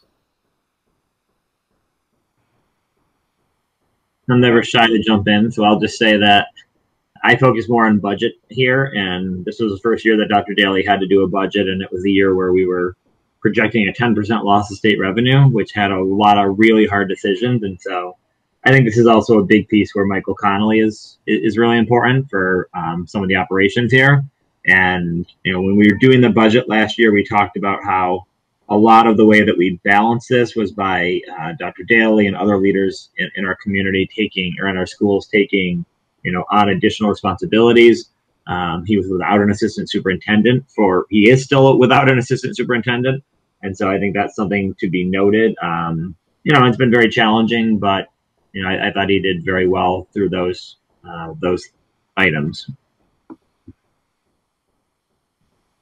Yeah, I would agree with that. I mean, just as for all of us to keep in mind as we start that budget process for 2022, it'll be important to sort of reestablish, if we are looking at reduced revenues ongoing, that we reestablish what the right balance in the administrative team versus instructional team is, because we can't, I think we put so much on Dr. Daly and the whole senior administrative team that I'm not sure that's sustainable. So we'll have to work hard to strike that right balance. Great, thank you, Mr. McGowan. For standard 3, family and community engagement. So we set a very high bar for our expectations in this town for our school system and our superintendent, and I thought Dr. Daly met all of our expectations, but here he really exceeded them, I think. He did an exceptional job working through this pandemic. His consistent communication with parents, administration, faculty, and all the boards, state and local, has been immeasurable. You'll hear that comment echoed here by a couple different members of the committee. That really the uncertainty of everything around us has been one of the more difficult pills to swallow about COVID-19, and the only way to combat that is with communication. At times it's difficult because by nature we're relying on information from the state and sometimes the country, which doesn't come at the speed we'd want it to. But I think Dr. Daly has done a really exemplary job of doing what he had to share.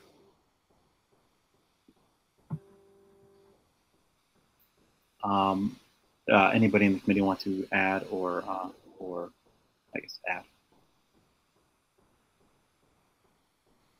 No, not even Mr. Buckland. All right. Well, I get paid by word. I was trying to let other people jump in, but I would say, I mentioned that I thought instructional leadership was going to be Dr. Daly's strength, and I'll be honest, one of my concerns was going to be the family and community engagement, not because of anything with him, but really had a lot to do with his predecessors, who I thought were exceptionally strong in this area. And I've been very, very pleased with Dr. Daly's communication style, the amount of it. I thought that overall there's, a community obviously wants to understand what's going on, and they want answers right away. And I think he found the right balance between getting information out there, but not giving information that he'd have to later retract and change.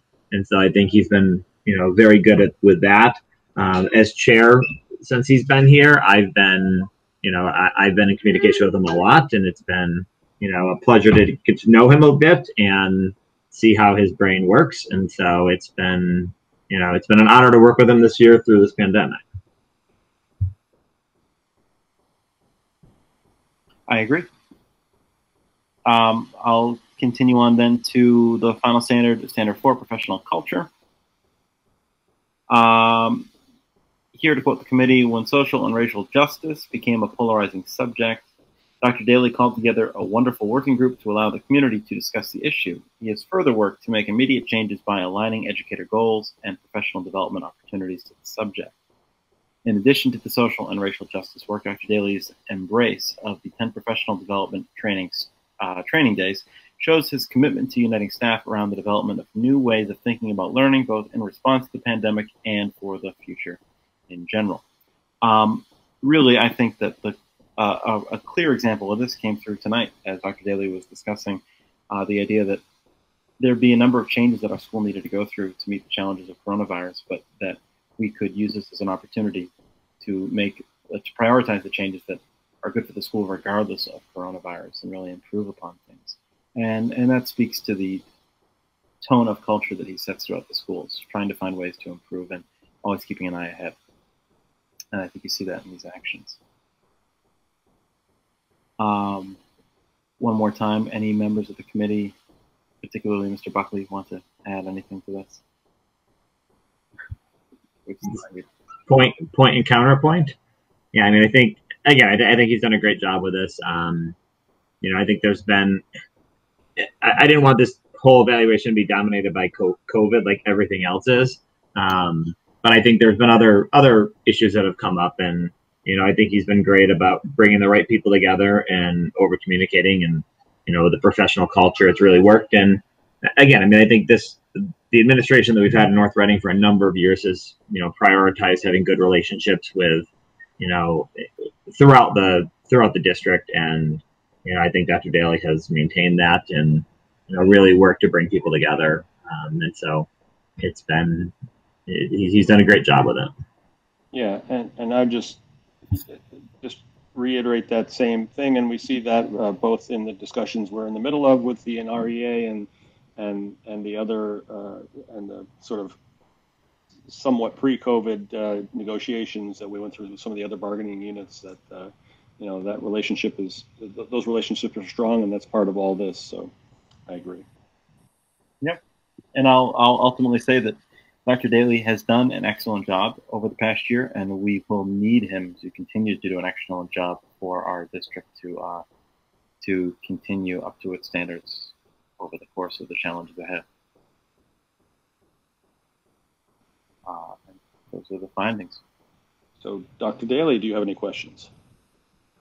I have no questions at this time. I really appreciate the very thorough feedback and thoughtfulness that you put into this. This was my first time, obviously, submitting a portfolio and being evaluated publicly, but it was, I think you gave me some great feedback, some very encouraging and some humbling thoughts. It's been quite a first few months on the job, and not the way I expected. I make the joke all the time. Yeah, it's exactly how I pictured it, you know, so it's been different, but you know, I've really tried to be thoughtful about communication and about some of these other forums. I think I try to do things that I believe in, which is, you know, bringing all stakeholders together and not always doing what's easy, doing what's hard, because that's the right thing to do, and that's what I try to do. But I have to say that so much of what's reflected in my goals and in any successes I've had are the people around me and the support of this committee. The openness and the willingness to commit, and all my administrative team, starting with Michael Connolly especially, as a solid backbone of this district, and the incredible team that I have. All of these goals are because of the team effort. And so really you can see each and every one of our administrators, teachers, and leaders in those goals reflected. So any success that I have is because of the team we have here. So thank you so much for your feedback. Sure. You know, I will just add, Chris, that I want to find more negative things to say. Honestly, I think you should have goals to improve on, and I just think it's been such a strange year, and you've done a great job with it, Dr. Daly. And so, you know, if next year we find some more things, don't take it personally. Like, I think it's good to have areas to improve on, but I genuinely think you've done a great job. I certainly know my areas of improvement. That's not a.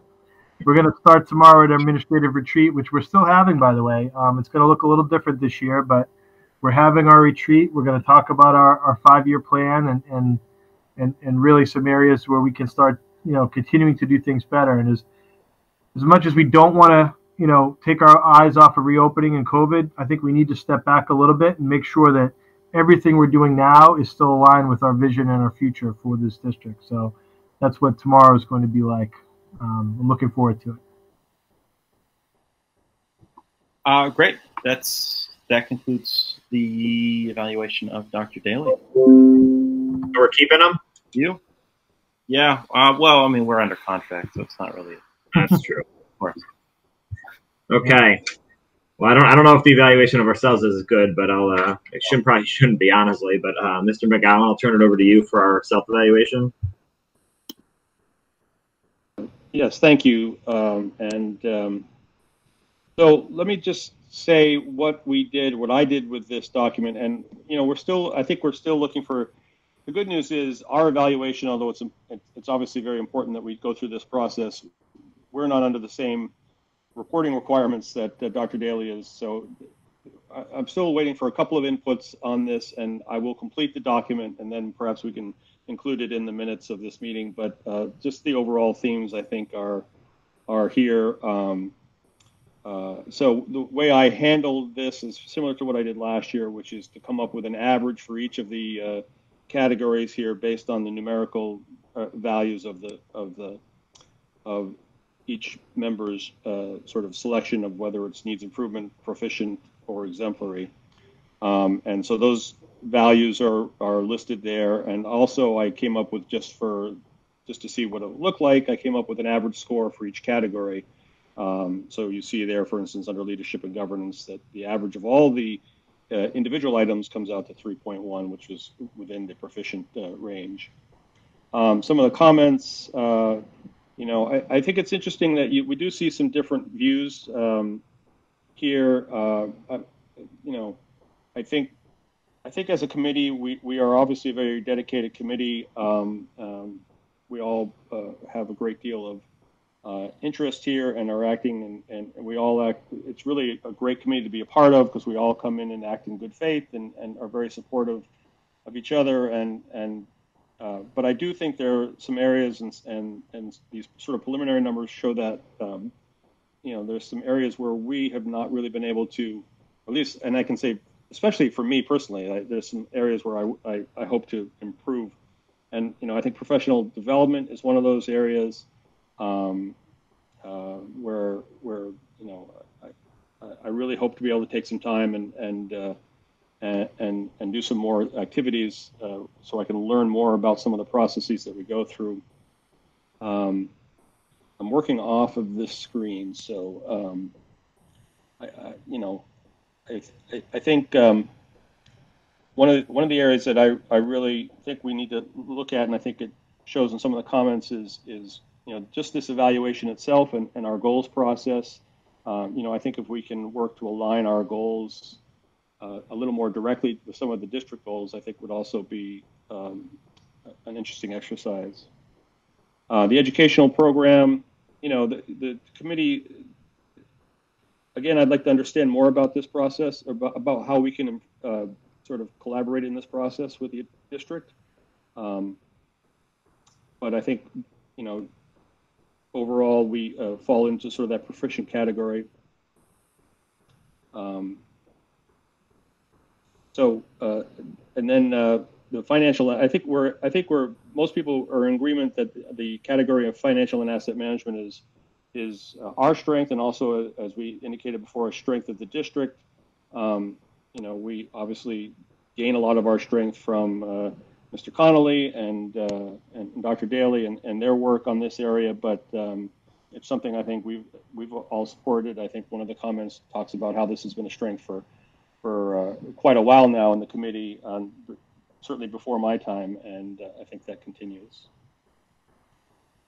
And then, ironically, if we go down to the last category, the family and community relations, I think, although this was a great strength of Dr. Daly's, I'm not sure. So far, it's been a strength of the committee. We've talked a lot about, in the past, about, for instance, coming up with a sort of ways to engage with the community more directly. None of us are too thrilled about the idea of social media, but you know, I think that so we know what we don't want to do. Don't know that we figured out yet what we do want to do and how we can engage the community a little more directly. And I know especially for me, who has less sort of direct contact, not having kids in school, you know, I have a lot less direct contact with members of the community who do have kids in school, and so I do think it'll be of value if we can, and I think some of these comments suggest this as well, if we can figure out ways to engage the community more directly with the school committee itself, not just with the district. So that's a very obviously quick and high-level overview. If anybody wants to add any comments, now's a good time.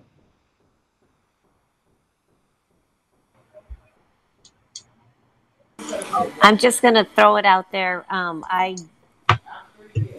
was not, I did not do the evaluation. So I hope that by my not contributing had something to do with the low numbers, because there's a lot of them. I'm just saying, because normally I think as a board in the past, there might have been maybe a handful of ones that were below 2.5, and that was kind of like the ones that we would focus on. So my apologies for not contributing at this time. So I will get it to you, and hopefully we can reevaluate and go from there. I'll jump in and just say that, you know, I think overall when I look at the committee we have, I think we have a really nice mix of people. You know, we have 2 people who have kids out of school. We have 1 that doesn't have kids in school yet, and we have 2 that have kids in school. We have a mix of, you know, people that are educators, people that have never done education, but we have an inexperienced committee, and I think that's what this is. I mean, we all have to learn. You know, 3 of our 5 members are in their first term. I am just started my second term. So that means 4 out of the 5 of us haven't completed 4 years on the school committee. And, you know, there's a learning curve for this. And so I think, you know, we had a very experienced school committee for a number of years. We were very fortunate there, but, you know, we've had other people that have stepped up and, you know, are trying their best to do it. And a lot has changed. I mean, you know, personally, there's been, you know, with COVID, a lot of people have been working from home and struggling with this. And, you know, the commitment has been a lot more than a lot of people envisioned. I mean, usually summer's nothing. And I mean, I can say personally, I've put a lot of hours in this summer. And so, you know, but I think we all talked last year about not wanting a bunch of 4s on our self-evaluation. We really wanted to say where we're good, where we're really good, and where we need to improve. And so personally, I like seeing, you know, 2s and 3s with a couple of, you know, higher 3s and, you know, a couple of lower 2s where we agree on where we need to improve. The real question is, what do we do to make those improvements? And, you know, I think this year at our summer meeting, we talked a lot about this, about trying to really clarify what our goals are for this year and cut a lot of stuff out that weren't really goals. And so I think we're making the improvements that we need. But that's just my thoughts. I mean, I think, you know, we should be around, you know, high 2s, low 3s in most things. I agree that we should see this. I mean, nobody, you know, the community, you know, obviously this document is public. People may look at it and it may help form their opinions. But I think this is mostly for us. So I think that we should. I mean, if members feel that, you know, that we deserve high scores in every area, then obviously they should put that down. But I don't think you should be. I don't think we should back off of putting, you know, scores that we think are right, regardless of what they are. So, I mean, I think it's just good discussions to have, and so we don't have Mel's 5s, you know, in here to kind of bring us up. I didn't mean to allude to that we should be rated higher. I just felt that because I know I didn't participate on the evaluation, that it might have changed a little. Not that I may disagree with the lower scores, just that my input wasn't there. That's what I meant. And so we look forward to, you know, we'll take that feedback and we'll get every member's feedback in this document before we declare it final. You are the kind one of the committee, Janine. Thank you, both. Okay. Dr. Daly, you want to evaluate us? No, I think you're doing a great job, and I agree that we've had lots of great open conversations, and I think that's been very productive. One thought that popped into my mind about the communication is that, you know, these virtual forums have afforded us a larger number of public participants, I'd say, than we typically have in person.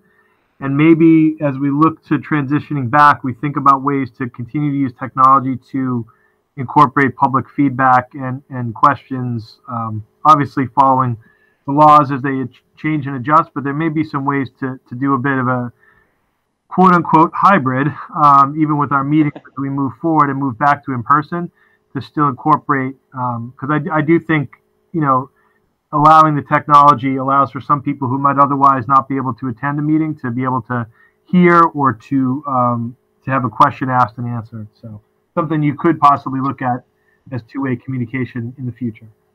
Yeah, I agree. Yeah, I think that's a good point. And it was when we were talking about future business, I was going to ask this, but it's a perfect segue. I mean, I think once the school reopens, I think we should also probably consider going back in person. Now, I know there's also challenges. We don't want people that don't need to be in the school buildings to be in the school buildings, and that's where our meeting typically is. But I don't know what other people's thoughts are on this, but I think maybe this is a point to talk about it. I personally think once the school opens, we should try to have the committee members in person, you know, 6 feet apart with face masks. But I don't know what other people think, and if other people feel comfortable doing that. I personally do feel comfortable, and I have no reservations about that. But I'm wondering what the other committee members think about that. Maybe I'll start with Mr. McGowan. So I am generally comfortable with that. I think we would probably want to minimize our time in the building, so maybe not coming through, you know, just having more direct routes, or just, you know, we figure out some different ways, but because we certainly don't want to put any extra stress on the buildings, and whatever requirements are there for cleaning and whatnot. So, but you know, if a majority of the committee is comfortable, maybe it's not even a majority thing. Maybe we need to talk about how we make that final decision. But I would certainly be comfortable talking about that. Mrs. Imbriano? I am totally comfortable with going back to open meetings in person.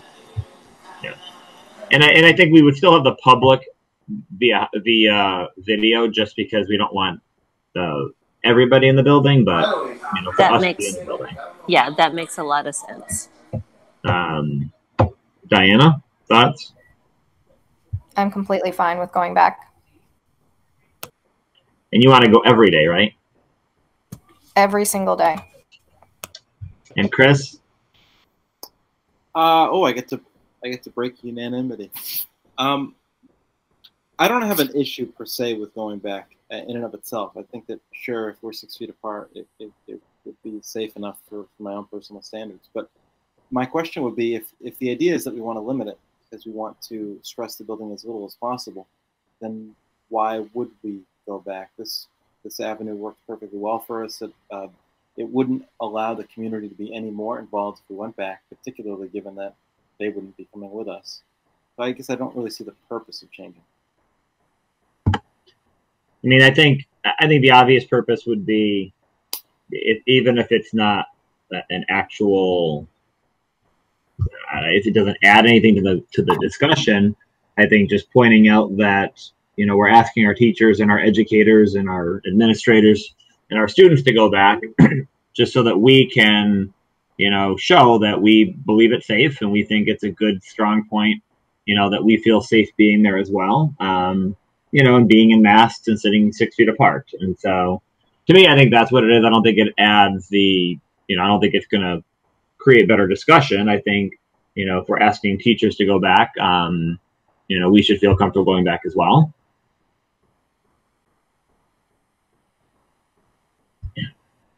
And yeah, that's my thoughts. I mean, Mrs. Cronin added in it's safe for students and teachers. It should be safe for everyone, and how many people attend the school committee meeting. And again, this is the balance where, we're not going to have parents in the buildings pretty much this year. We're not going to be leasing our space to sports leagues. And so we're going to be more concerned about who's in the building.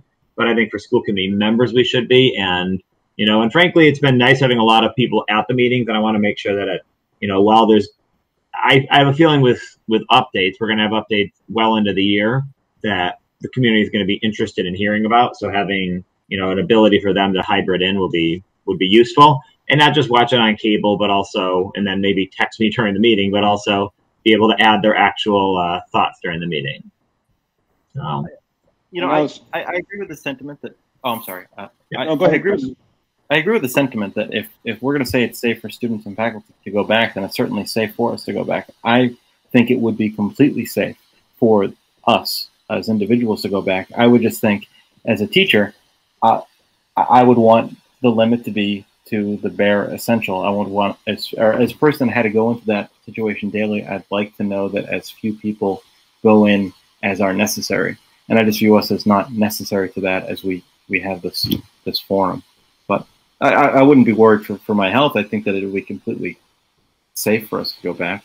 We're taking pains to make it so. I mean, I think that's a good counterpoint to the showing leadership by going.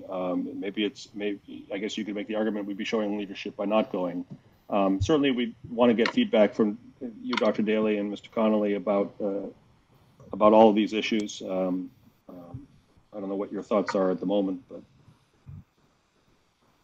I can share that I can definitely see points on both sides. I guess I question if we're hybrid, does everybody need to come back? Or, I mean, because the meeting is still virtual, it's just similar to what we're saying with the teachers and students, that you could be anywhere and still engaged in the meeting, right? So just, if we're doing a virtual meeting, where you are could be different. Is that correct, Mr. Buckley? Like, would all 5 members need to be at the school, or could someone be remote at this time and still be a participant? I certainly think people could be remote. I mean, the governor's order still allows us to do it remote.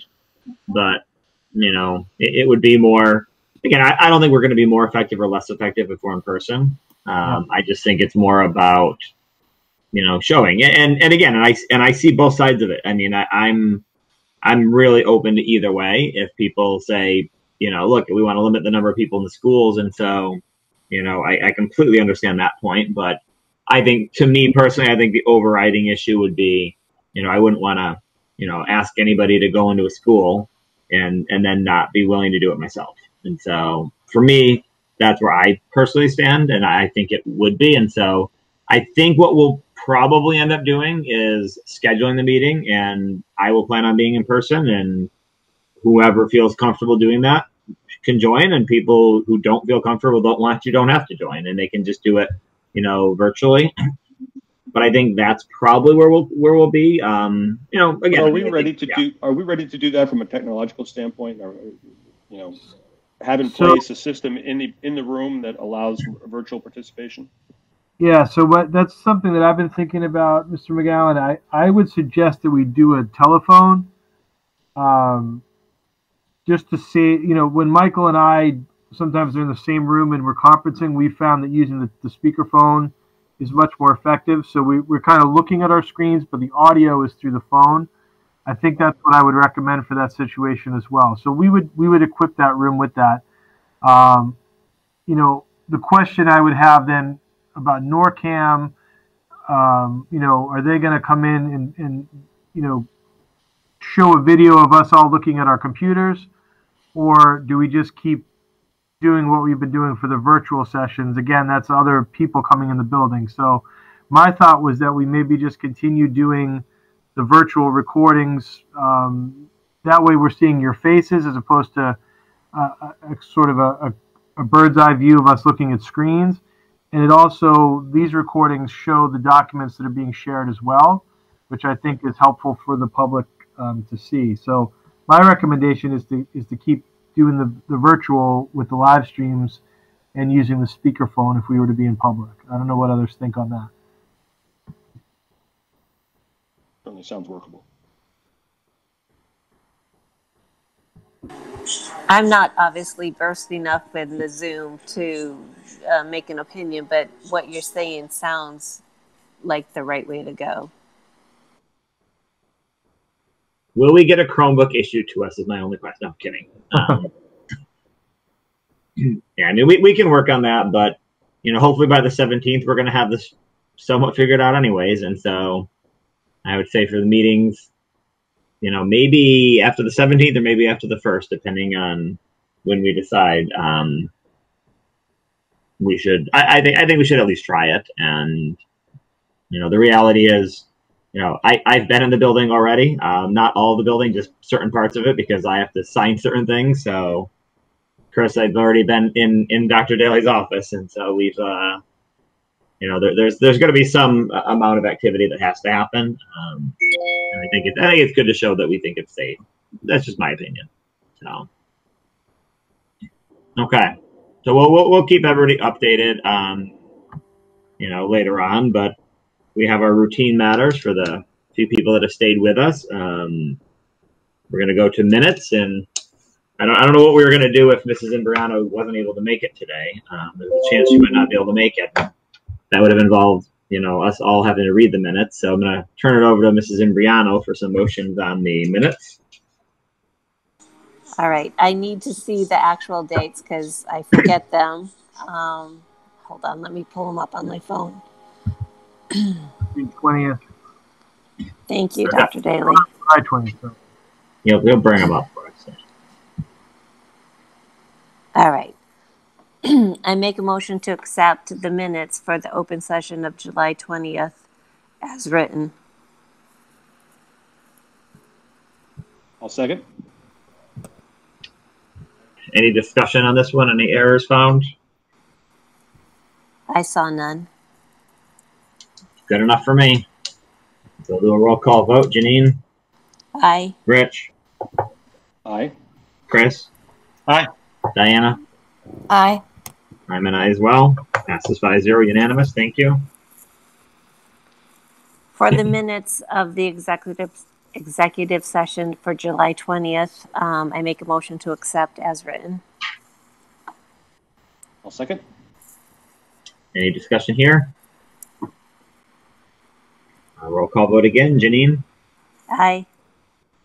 Rich? Aye. Chris? Aye. Diana? Aye. I'm an aye as well. Passes 5-0, unanimous. I make a motion to accept the minutes for open session of July 30th, 8 a.m. As written. I'll second. Any discussion here? Okay, roll call vote. Janine? Aye. Rich? Aye. Chris? Aye. Diana? Aye. I'm an aye as well. Passes 5-0. I'll make a motion to accept the open session minutes of August 7th at 8 a.m. as written. I'll second. Any discussion here? Roll call vote. Janine? Aye. Rich? Aye. Chris? Aye. Diana? Aye. I'm an aye as well. Passes 5-0, unanimous. I believe that's all. I do believe that is all. Yes. Thank you. Thank you. Thank you, Mrs. Imbriano. Okay, budget update. Mr. Connolly? Yes. So this evening, there was the fourth quarter student activity report, which reflects activity through the end of fiscal year 20, which obviously is June 30th, as of June 30th. So we have reconciled all and certified our bank account balances and reconciled those balances to the accounting system. And as we have been doing over these last couple of years, and the 5 school student activity accounts balances are reflected in the memorandum and the report that was provided. And then for the middle school and the high school, for the two schools that obviously have various sub-accounts. That detail was also provided and is reflected in the report. So we are continuing to just make sure we adhere to the student activity guidelines.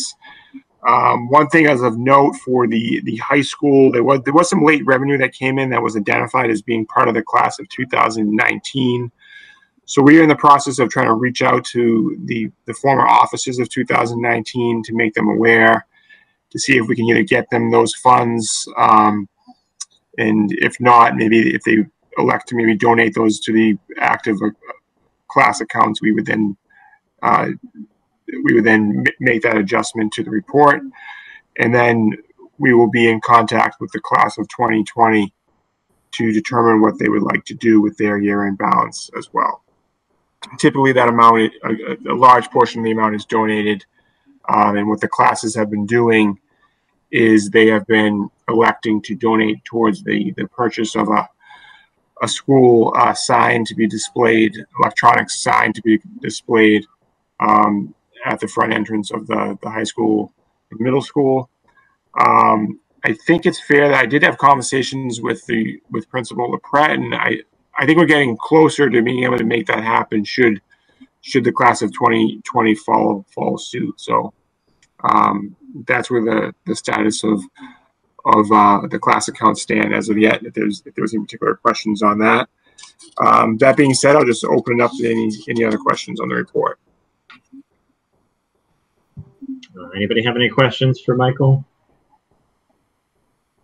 The only question that I had was obvious for the amount, and it kind of made sense. Obviously, they couldn't spend the cash that they had, so it makes sense that it's that high. Obviously, not only for the graduating seniors, but also for maskers and notorious, because they normally expend that money due to their travels and such.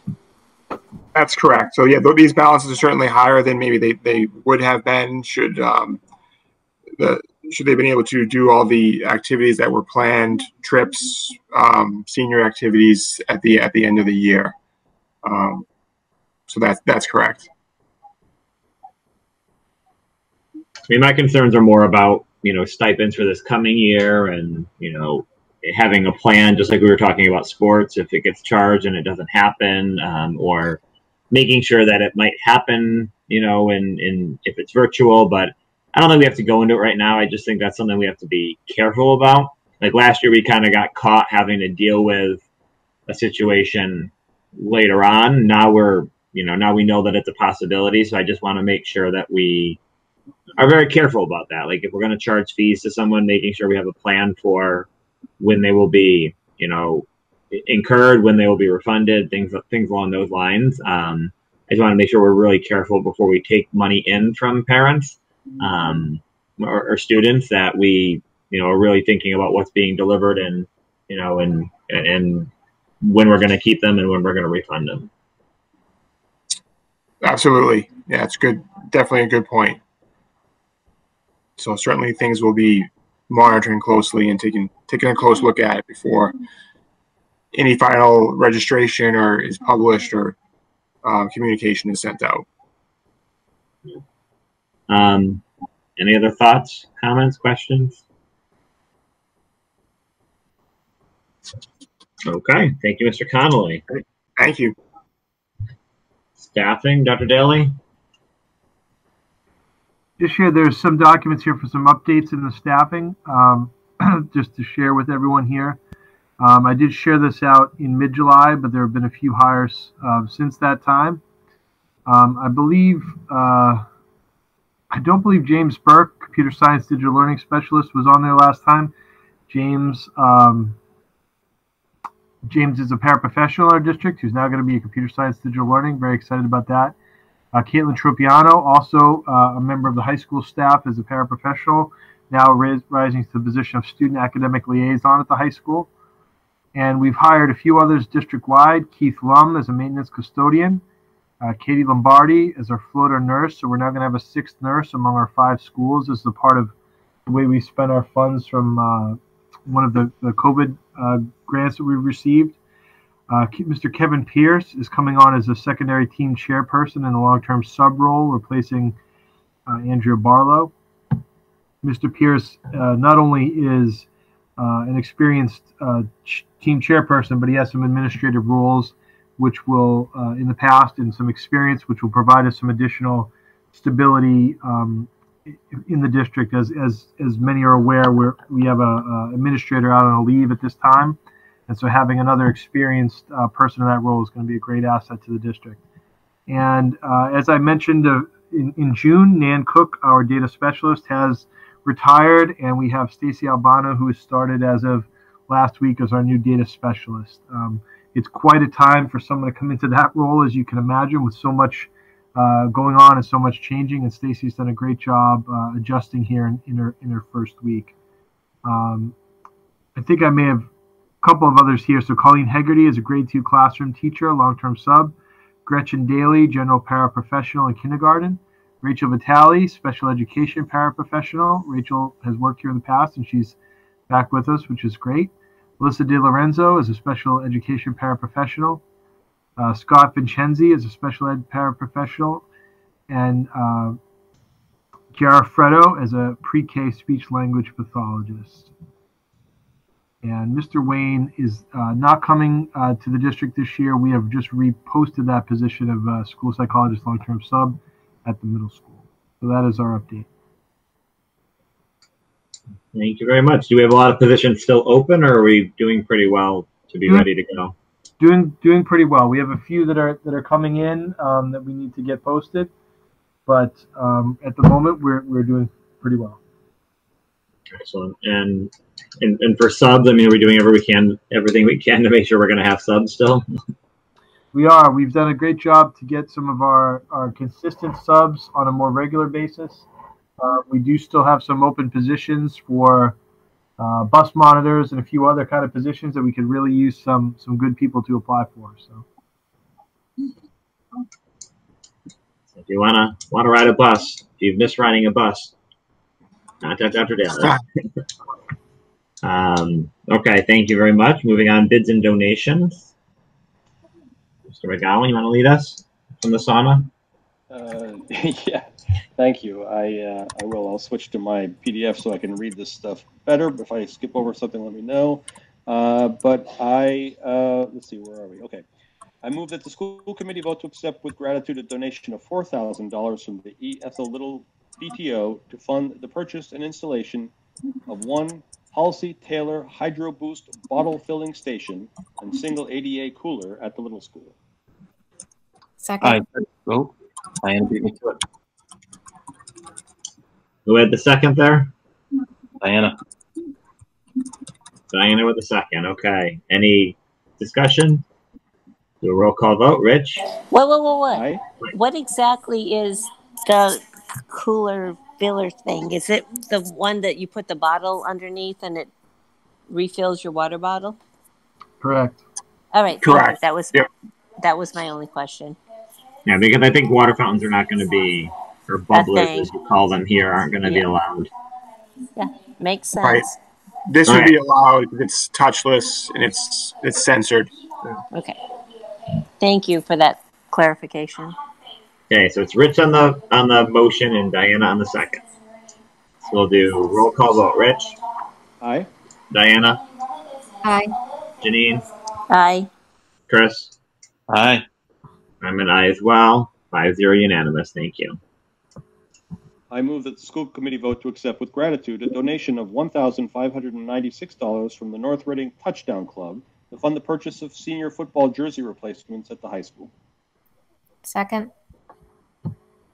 Any discussion? Okay, then we'll do all those in favor. We'll do a roll call vote. Rich? Aye. Diana? Aye. Janine? Aye. Chris? Aye. I'm an aye as well. Passes 5-0 unanimous. I move that the school committee vote to accept with gratitude a donation of $9,330 from the North Reading Music Boosters to fund the purchase of percussion and marching band equipment at the high school.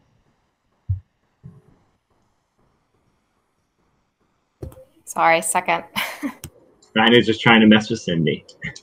I'm in favor. I'm in favor of that, Diana. So it's good. Someone else should jump in before you next. Any discussion? Okay, I'll do a roll call vote. Rich. Aye. Diana. Aye. Janine. Aye. Chris. Aye. I'm an aye as well. Passes 5-0, unanimous.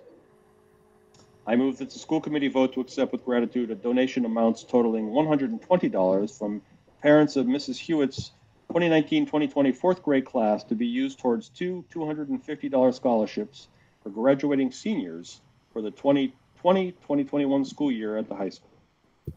Second. Disappointed in you, Chris. I thought you were going to jump in before her. No, I'm not that heartless. Roll call vote. Rich.